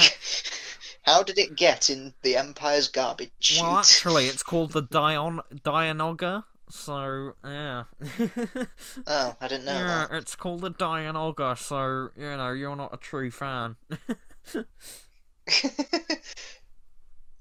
Now, apparently, I could be wrong, but apparently Mark Hamill, he broke a blood vessel in his face whilst filming this I've heard scene. that. Yeah, yeah. Was this the time of his really bad car crash? Or was It it was after after? this, and it meant they couldn't do reshoots because they had scheduled reshoots. Ah, okay. They'd scheduled like a couple of reshoots, like hmm nothing major, but it was like a couple of pickups, and they couldn't do it because his car crash messed up his face that badly, which is why he does look different in Empire and Jedi. He looks noticeably different. Uh, Yeah. Though Mark Hamill has said, I think it's been exaggerated a little yeah, of the injuries I went through. yeah, because And also, the stormtrooper just hit his head on he the did, door. yeah, and they put a sound effect in for the special edition. That's brilliant. Yeah, I do I like love that they that. put a sound effect in. Um, it hmm has so much. Yeah, I apparently that guy actually really hurt his head as well. He had to go to the hospital. Um, he had to be Ow. rushed to the hospital because I don't know. I don't know how it could happen, but he had like a concussion and he really hurt himself. But I'm just like, I don't know how that happened, but yeah,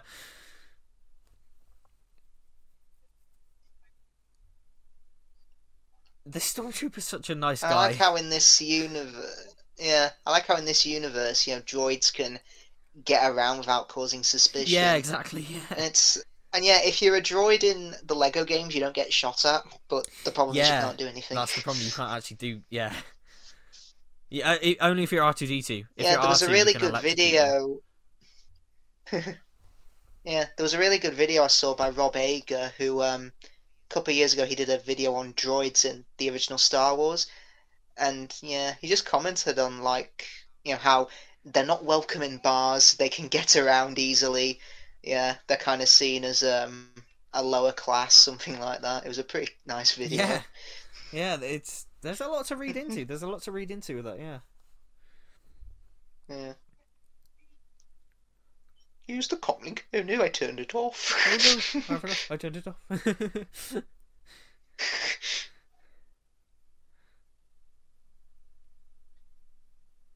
Right meow, right meow.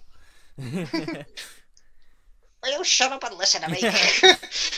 Another one of the Star Wars specials that they did, like the Lego Star Wars specials. They did the Padawan Menace in the prequels, and they did the the Empire Strikes Out, which was set between this and Empire, and it was like Han and Leia went on a mission to Naboo to like get something, and like Boss Nass was there. And the joke is he kept doing his thing and like soaking them with his saliva, so there was just like a waterfall of like Boss Nass, and like Luke goes to the streets, and there's just a bunch of fangirls with Luke Skywalker lunchboxes, and he can't get away from all the fangirls. It's really funny actually. I need to watch that again.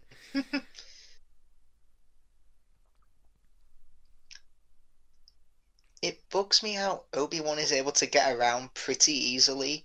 Because I swear to God, he passes so many Yeah. Imperial staff members and stormtroopers. And they don't seem at all phased that a Jedi Knight, Yeah. who are extinct at this point, is walking around their top headquarters. Well, is there no CCTV? Is there no cameras or anything? That's a good point, yeah. Because he does, yeah.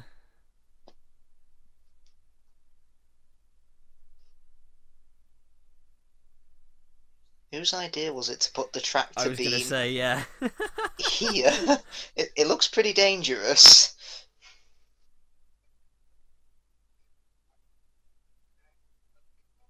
I noticed they kept they keep the stormtrooper belts on them. Yes, they do, yeah. Yeah, they do, yeah. Because it's where Luke gets that grappling hook from. Yeah. I wonder what else they keep in those belts. It's like Batman's utility belt. There's a batarang in there. There's a bat laser. There's a back shark repellent. It's interesting now. Like again, Carrie Fisher in her book, and it's a story she's repeated a lot over the years. Is she asked for a bra, and George Lucas was like, there are no bras in space. So he refused. He refused. Yeah, didn't she have to put on tape to stop her boobs from jiggling? Yeah, a lot of the time. Yeah. It's like, George, come along, man. Funnily enough, Scream 3 makes a reference to this film because you have Carrie Fisher. Yeah. Playing an actress who was up for Princess Leia, and she says, "Who gets the role? The one who sleeps with George Lucas." It's like Carrie Fisher's twin sister or something, isn't it? Or like another. It's so weird. Yeah. Scream 3 is mental. Scream 3 is so weird. But honestly, it's aged pretty well considering everything that's happened in the Hollywood industry with sexual abuse and the Me Too movement. It's honestly aged pretty well. Isn't there a line in there that's like, "Oh, Hollywood is full of criminals whose careers are flourishing," and it's like, "Ooh, this more or less, One of the actors in that, who's playing an actor, says, "I didn't sleep with the producer to get killed." Yes, yeah, or, pretty much to get a part. Yeah, it speaks to the quality of the Scream franchise when that's the worst one, and even then it's still like a 6 out of 10. Yeah.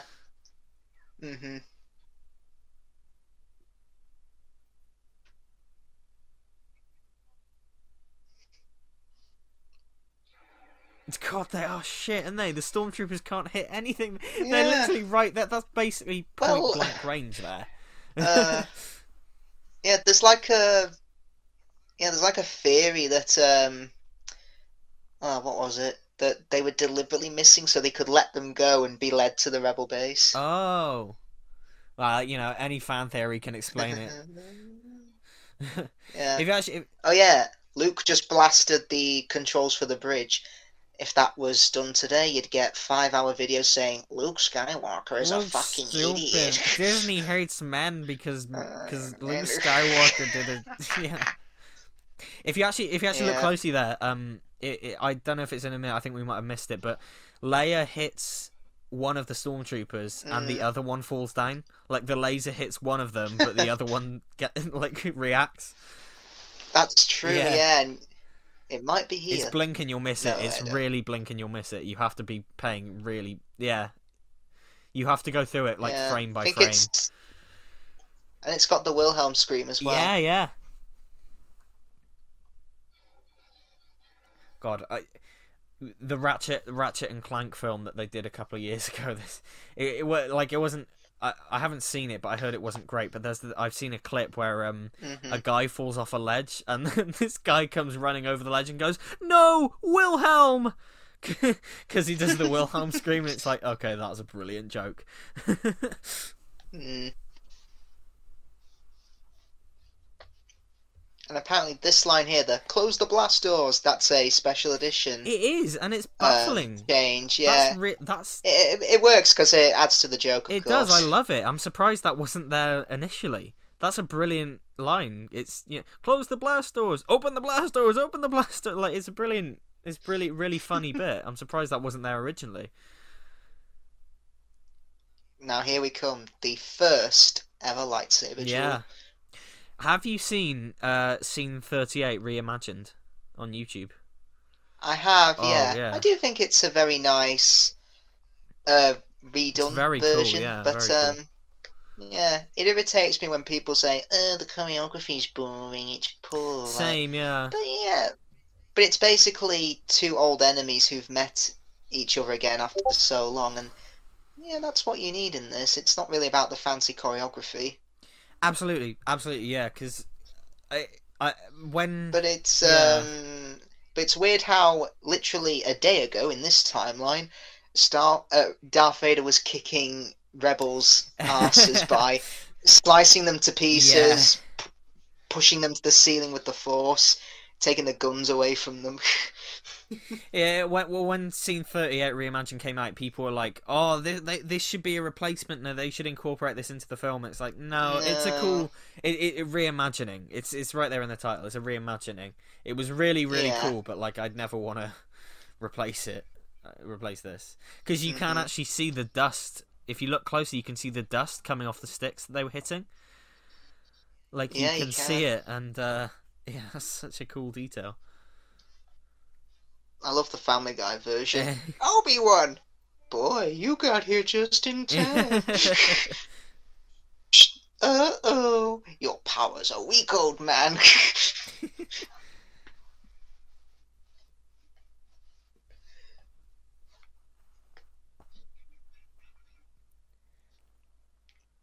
But yeah, I'd blame Revenge of the Sith over this, you know.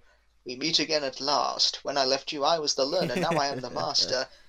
Yeah. Wouldn't surprise me if Lucas then adds, when I left you, you cut off my hands, arms, legs, and left me to burn.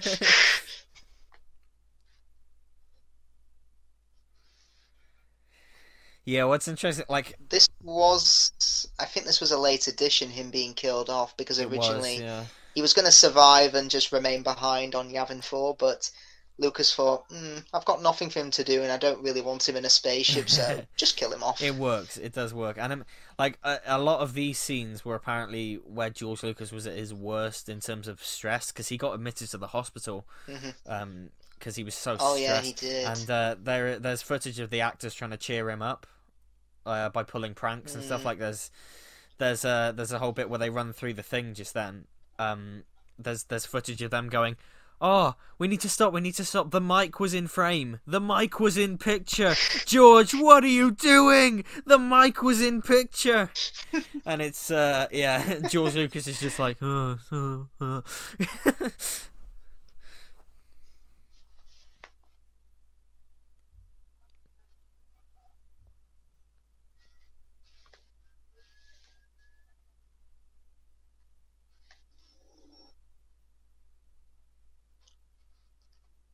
I have to admit, whenever I'm in a space battle on a video game, I always hum that. Oh, yeah. I always say, "Here they come." Again, it's from Family Guy, isn't it? It's the Yeah, it is. Ah, you can't not do it.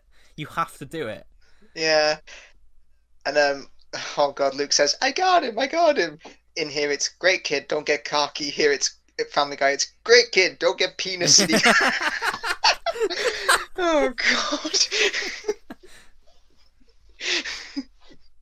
Oh yeah, this is awesome. This whole thing is pure Star Wars. It's great. Yeah. But if they want to track them to their rebel base, why are they firing at them? Yeah. Right, better make a 5-hour video essay on why this film is awful and why everyone's in denial about how good it is. I love that the sequels brought back that 70s kind of aesthetic for the computer screens and on the targeting guns. Yeah, that's really true. Cool. Yeah, it's amazing how they've got lasers, but their computer graphics are terrible. Yeah. Like that.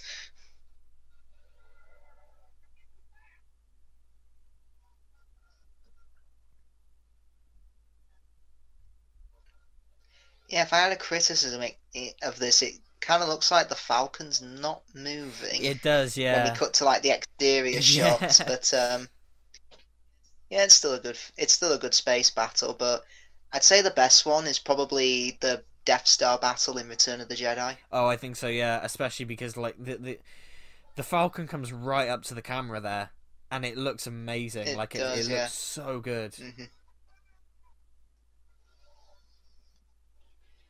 Yeah, because full fat videos, they put it best about Return of the Jedi climax. It feels like everyone's doing their part. Yeah, here. Yeah, absolutely. And yeah, one climax. There's like 3 climaxes, but one wouldn't succeed without the other, exactly, and it's great. Yeah. And I'm always surprised by how short this film is. It's only 2 hours, and we've only got like 20 minutes left of it. Yeah, I think. And yeah, it's very well. We do, yeah. Yeah, I'm sure this is the shortest Star Wars film. I think it is, yeah. It's paced extremely well. The pacing is brilliant. Mm-hmm.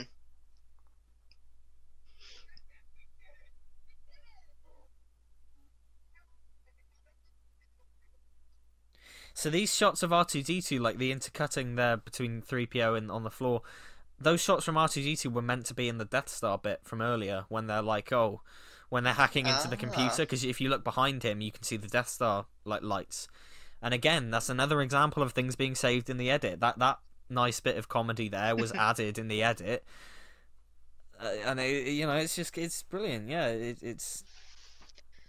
And if you look closely, you can see David Prowse's eyes behind the mask. You can, yeah.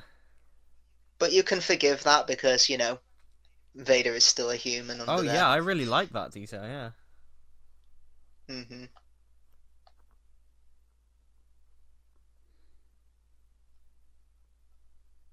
Yeah, according to IMDb, the only time Han Solo speaks to R2-D2 directly is in Return of the Jedi when they're at the shield generator and he says, "Come on, come on." That's a good point, actually. Yeah, which is odd considering that is different. Yeah, that's weird to think about.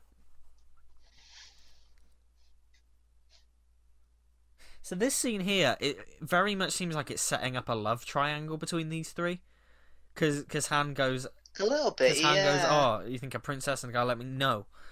And there's that awkward look, and it's like that's clear. That's a sign. Well, that's a sign that they hadn't planned for the whole brother sister thing. That really is a clear sign of it.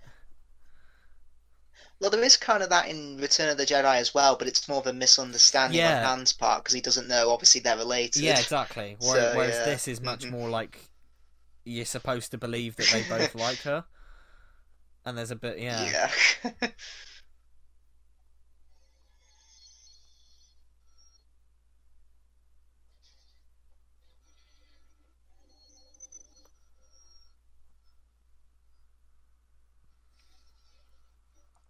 I was like this guy in a minute. This guy's job who stands on the top of that tower thing, and like Hmm. that guy must have fun. He stands up there all day and just Yeah. watches ships come in and goes, hmm. Yeah. But apparently, that thing he's got, apparently it shows if they're friend or enemy. Oh, interesting. Yeah.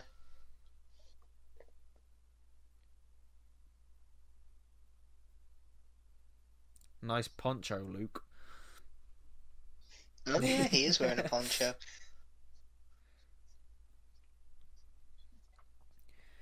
Now, interesting. We're getting ready for the big battle here. Most modern films I can think of would spend a bit of time like here, like downtime almost.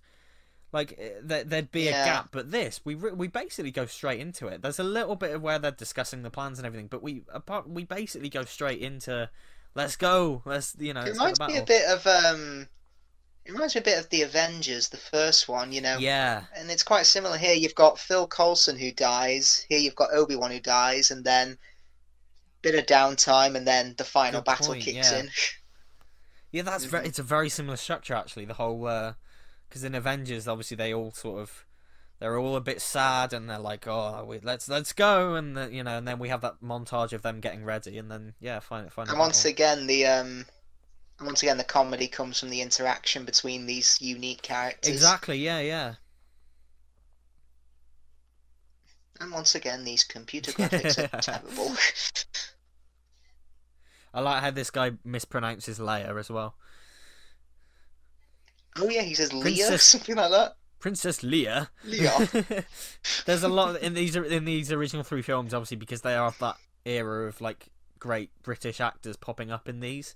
There's a Yeah. lot of sort of very very Well, British line deliveries. Marlon Brando in Superman, he mispronounces Krypton. He Krypton, says Krypton. Krypton. I've seen behind the scenes footage for that, and he's reading his lines off cue Oh yeah, cards. he didn't care. He didn't care And at yeah, all.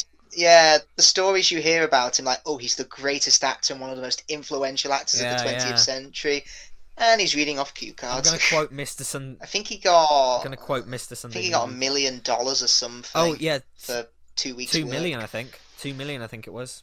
That's Two it, yeah. million, and I'm gonna quote Mr. Sunday Movies here, but Brando was a bad bloke, Brando. Um, and yeah, there's that wonderful interview with Christopher Reeve, isn't there, where the interviewer was like, "Oh, was it cool working with Marlon Brando?" And he's like, "I've got to be honest, no." He didn't. Christopher Reeve's like just like no, he didn't really care. He just took the 2 million and he ran, and he just didn't Yeah. put any effort in. Well, I've seen the interview when he was asked about why did you refuse the Oscar for The Godfather and why did you think people were upset at you? And Mm. he actually said such a really good quote that I think a lot of people should live by. He said, I think they were upset because I disrupted their fantasy with a bit of reality. Oh yeah, yeah. Yeah.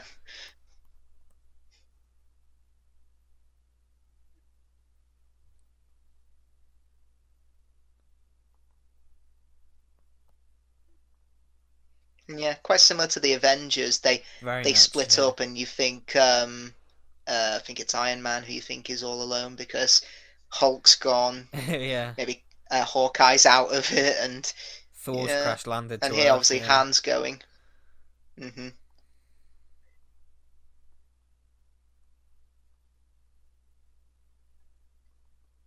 I'm surprised he says that. Yeah, I mean, yeah, yeah. I thought he didn't believe in it. Yeah. Now uh was Luke meeting Biggs here? Was this a special It edition was, yeah, it's a change deleted as scene well? that was put Yeah. back in. But, interestingly, you'll Ah. notice at one point a silhouetted man walks in front of the frame. And that's to cover up a Hmm. cut that they had to do, because in the original deleted scene, the pilot goes, "Oh, I fought with your father. If you're half as good as him, you'll do all right." And they remove that to remove reference to Anakin Skywalker, and obviously because it's a straight wow. because it's a straight scene, they couldn't hide the cut. So that's why if you watch, a man does walk in front of the frame, and it's to hide that edit. Oh my god! Yeah, wow. the original scene's on YouTube, I think. But once you notice the cut, once you notice the cut, you'll kind of, yeah. So it's here. So is it this pilot who says it about Anakin Skywalker? It's him. There you go. Yeah, there we go. Because he just cuts to him saying, "Hey, you'll do all right." Go all right. Yeah. But in the original, he's like, "I fought with your father. I fought with Anakin Skywalker. If you're half as good as him, you'll do all right." Like, and it's and it's interesting they removed that. Yeah. Yeah, because I think the first time we hear the word Anakin Skywalker is in Return of the Jedi, but obviously it was in Empire when they changed some of the dialogue with Vader and the Emperor. Yeah. I think. Yeah. Because they mentioned that as being Darth Vader's original name.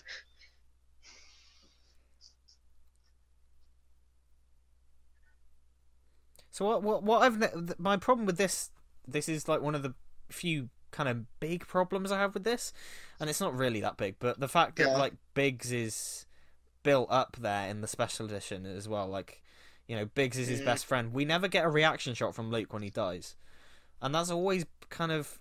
That's true. And Plus, also, one of these pilots is called Wedge, played by Dennis Lawson, and he's Ewan McGregor's uncle. Ewan McGregor's uncle, yeah. Wedge, yeah, because he went to see this film. He said, "We went to go see Star Wars, the original, to go see Uncle Dennis." Yeah, Dennis Lawson. He wrote a book on acting, Dennis Lawson. And I had to read that for uni. Oh, cool. Yeah. Now, was it him that came back for Rise of Skywalker? Was it Wedge that came back there?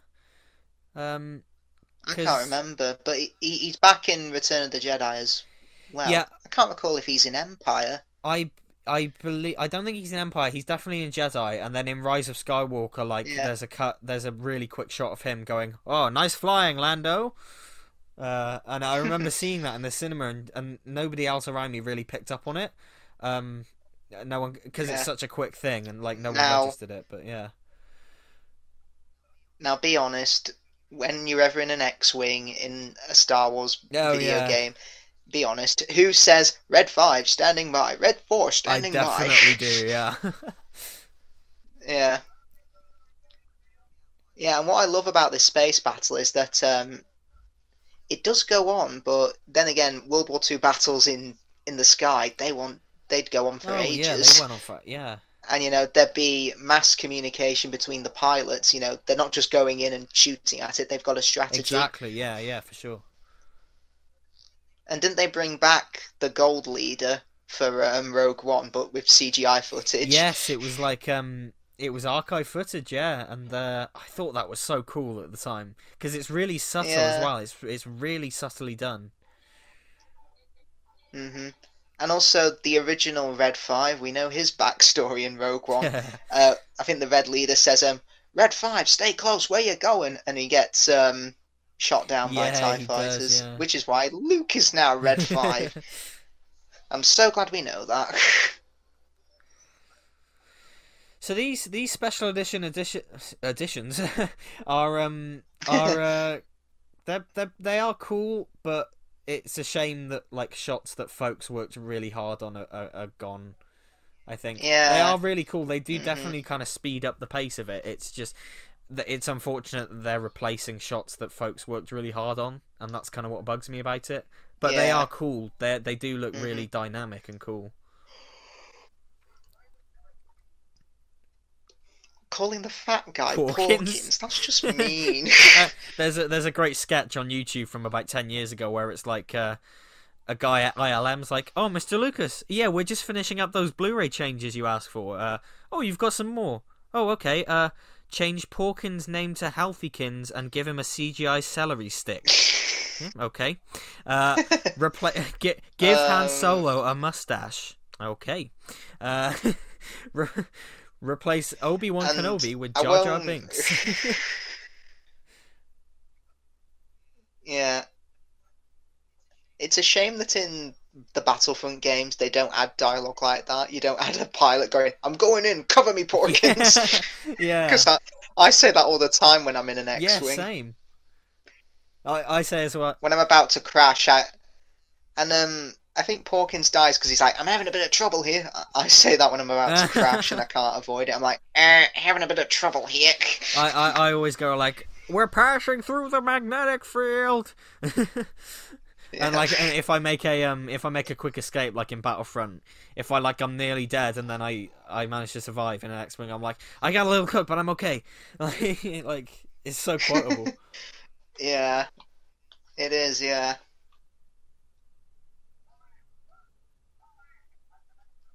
I like that guy as well at the control thing with the massive moustache. The massive hmm grey moustache and the black eyebrows. He looks like a cartoon character.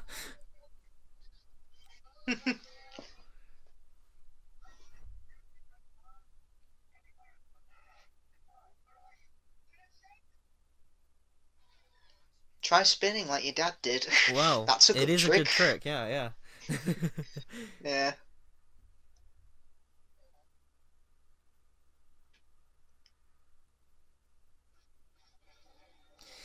So there's actually on YouTube, I don't know if you've seen it, but there's audio of an audience reaction watching this for the first time back in '77, and there's Oh just wow. massive cheers when the Death Star blows up, and like Yeah, I bet when there Han is. comes back, I people mean, go nuts. did this get a standing ovation at its premiere or I'm something? sure it would have I done, could be yeah. wrong. I mean, the thing is, Yeah, nobody had seen anything like this before. That was the thing. Nobody like that's true. Yeah. it wasn't just sci-fi. It was sci-fi fantasy, and there was a bite Honest. to it. Like that, it's brilliant, and it appealed to all ages.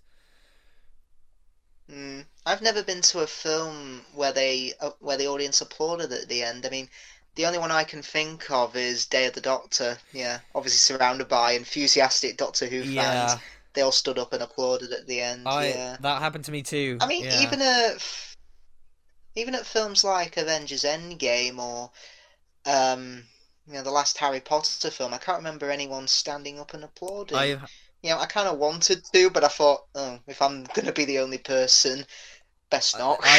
when I went to see the Amazing Spider-Man, people clapped at the end of all, and Oh, yeah, like there was really? this. That's a bit of an It odd is an odd film film, to isn't it? clap at the But end. that was one of the worst experiences of my life, though, because the film started, and 5 minutes into the film, the audience was still talking and shouting and fighting. Like they were literal Oh, fighting. And Christ. our old cinema where I'm from Mm, is gone now, but at the time it was just not. The staff weren't doing anything. The film had hmm started. Nobody even knew the film had started, and it took some brave hmm soldier at the back to just shout, "Shut the fuck up!" And that worked. And then the fact that that audience applauded at the end is like, it's bizarre. hmm It's really bizarre. And like you said, at Day of the Doctor as well. Like I I'll never forget Capaldi's eyes appearing in that, and everyone just went nuts. Everyone just went insane. I just remember a huge gasp when we heard that. I really think you Yes, might, yeah, because I think everyone instantly knew who it yeah, was. yeah.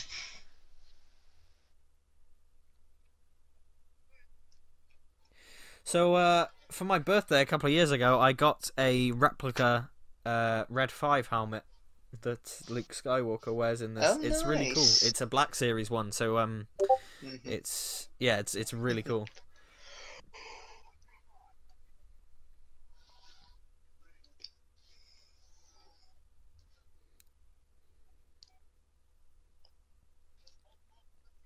The only time you see Vader in a spaceship, because Yeah, obviously as Anakin he's in a spaceship a lot of times, but yeah, this is the only time he's yeah, in it. exactly, yeah.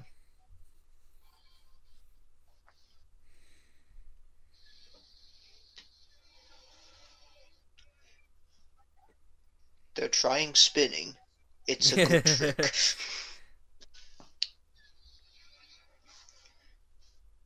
I want someone should re-edit the film where to try and shake off the TIE fighters, Luke tries spinning, and Vader's like, the Force is strong with this one. It didn't go in, just impacted on the surface. Rest.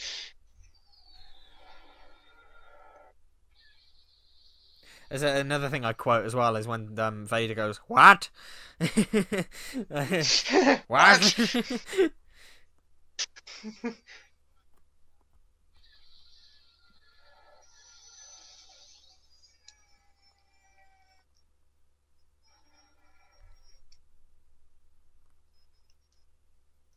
I remember once when I watched this as a kid, one of the Imperial officers says, "We count 30 rebel ships." And I actually did count, how many survived? And I think only 5 of them survived. Which is odd because Yeah. the Battle of Yavin 4 is like treated as this big heroic moment for everyone and this big legendary day, and it's like, Jesus, half of them died. Yeah, because it's like, because it's treated as because it's so big that the years in Star Wars, in the Star Wars universe, are based around it. Because you've got BBY before Battle of Yavin. You've got BBY and ABY. Yeah. I wonder why that is. I think it's literally just because, like, in Star Wars fandom, it's easier to say that, the first film, and this was the big event of the first film, I guess. Yeah. Yeah, I guess so. Interesting that, because in the special edition of Empire, they've corrected R2-D2's panels, so, like, because in the original they turned black because of the blue screen, and they corrected that in the special edition. They color corrected them to be blue again. Interestingly, they've not done that here. R2's panels are still black in this. Interesting that they haven't tried to correct it.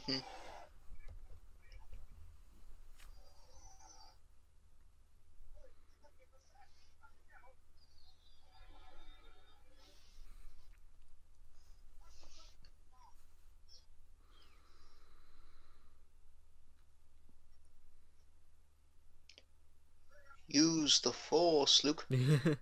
The Forks? No, the Force, Luke. Use the forks. Oh.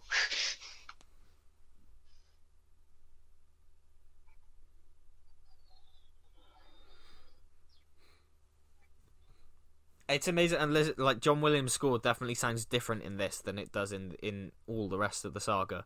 It sounds a lot sort of cheaper is the wrong word, but like it sounds like there's not enough. I don't want to say cheaper. Yeah, but I don't really know how to describe it. It feels like there's less money spent on it than there would be. Like it's less sort of.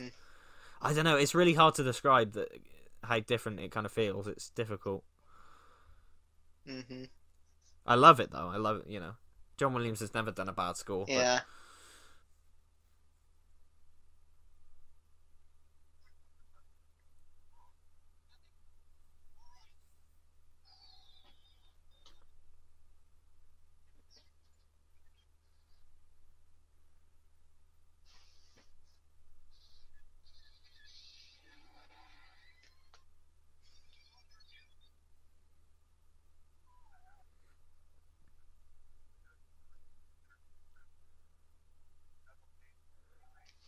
Now I think Darth Vader, who escapes here, is I think that was a late addition in case George Lucas wanted to do a sequel or something. Yeah, because that's the thing about this film. It's very sort of open-ended. Like it could absolutely be a one-and-done thing. Yeah. It's a very much a one-and-done. Yeah, thing, it's a very self-contained film. It's probably the most self-contained film out of all of them because it doesn't set up a sequel. They destroy the thing that they need to, and that's it. Yeah. They're rewarded for it. It very much leaves it open for a sequel, but also that like it closes everything off. Like it could have very much been a one and done thing, and yeah.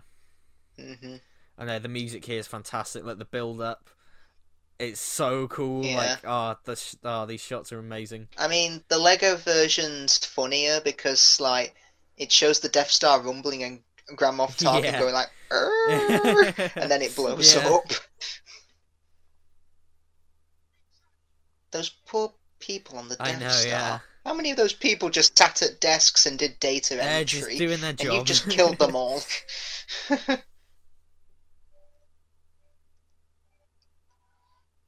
Yeah, Robot Chicken. Papa Palpatine. Vader, how's my favorite Sith? Huh? What do you mean they blew up the Death Star? Who's they? What the hell's an aluminum falcon? Now get your 7'2" manic ass back here. I'm gonna tell everyone what a crybaby you're about Padamari, a panda bear, whatever the hell her name was. Oh gosh, he's crying.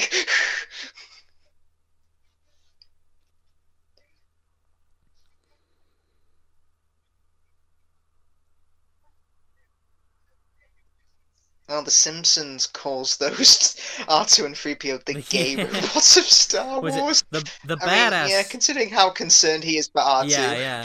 The badass robots from Battlestar Galactica versus the gay robots from Star Wars. Stop, please, save me, R2.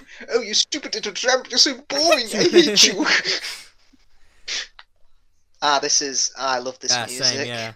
Every time, I remember when I graduated, this theme was actually playing through my head. I was about to say, yeah, every time I'm at some kind of event or like some award show, I'm always playing this music in my head. Yeah, it's great. Yeah. That was a weird edit, because Chewie roared there and they all turned around. Was that him saying, turn around? There's a wonderful video on YouTube where it's like the end of Star Wars but with realistic audio. And everything's just silent, and then you just Chewie opens his mouth and you just hear "Rah!" And that's the only audio, and like the awkward sort of smiles, because like in reality there's just be silence here. It's like just awkward like sounds of saliva in their mouths and stuff, and then right at the end from Chewie is so funny. Luke and Han are given medals. Where's the medal for But Chewie? not Chewie. He got it. Rise of Skywalker. We'll get to that. Here, Chewie, I got you a medal. Wink, wink, wink, wink. I hate that so much. It's frustrating, yeah. I mean, it was near the end of the film, and I was tempted so much to just shout, "Oh, fuck off!" Yeah, it's very much in the cinema.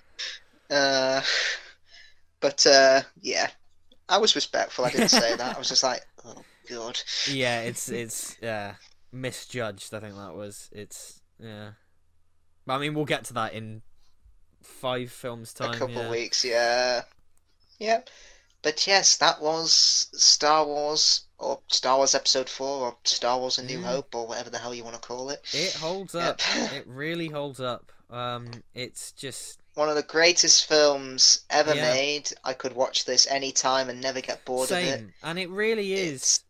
It's just because of its simplicity as well. Like it's just a pure fun good versus evil story.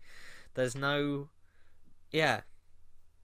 it's just such a Gilbert Taylor. Gilbert Taylor doesn't get enough credit for his work on this. He's very much glossed over by a lot of promotional materials. Oh, John Dykstra. John Dykstra, yeah, went on to many things. Paul Hirsch, Marshall Lucas, and Richard Chew. Yeah, there's Marshall Lucas. Yeah. Absolutely. And again, all of these people are so instrumental in the like Ralph This McQuarrie. was filmed at Pinewood, wasn't it? Yes, it was. Yeah, a lot of it. Yeah, a lot of. And again, this was the start for a lot of like. It sounds so weird to say, but like visual effects people who are now kind of household names, like John Dykstra and Richard Edlund and Stuart Freeborn and like all these people. It's brilliant. Rick Baker, God, Rick Baker, yeah. It's fantastic. Yeah, Richard Edlund, Dennis Murin. It's amazing that these people are so sort of recognized for their work, and it is such a simple film. You'd have to be pretty boring. You'd have to be a boring bastard not to be entertained by this. Or basically not be a fan of sci-fi, I'd probably say. Even then, though, like even if you aren't a fan of sci-fi, I'd still say you'd get something out of this, because it is just such it encompasses so many different genres. It's so all-encompassing, and it's just wonderful, really. It is a wonderful film, and I don't think it'll ever. even in this special edition form that's very controversial, and I do think it hurts the film, but even in this form, like, it will live on. It will forever. It reminds me a lot of The Wizard of Oz in many ways. And here's the. Didn't know Leslie Schofield was in this. And here's the special edition credits. Oh yeah. Gary A. Rizzo. Rick McCallum. Rick McCallum, yeah. Well, that's the thing. The special editions were a test run for the prequels, weren't they? They were a test. They were, yeah. They were test CGI for the prequels, essentially, and the prequels reused a lot of the models. Every scene has a digital effect in it. It's so dense. It's so dense. Every single frame has a digital effect. Then that's become a meme, but like, yeah, it's I mean, the film speaks for itself. You know, it is a masterpiece in film, a landmark in film history, and it really does. It's certainly had an impact. I'd say both good and bad. Absolutely, and I know a lot of people roll their eyes at Star Wars these days just because of how much of a franchise it is and how all-encompassing it is. But so many filmmakers were influenced by this. Just this first film. So many people have loved it for years, and it will live beyond any of the other films, I think. So, I hope you all enjoyed the Contra, everyone. Next week we will be continuing with the original trilogy for a commentary to The Empire Strikes Back. So yeah, join us for that the same time next week. In the meantime, go check out Isaac's channel, and we shall see you next time. Bye bye.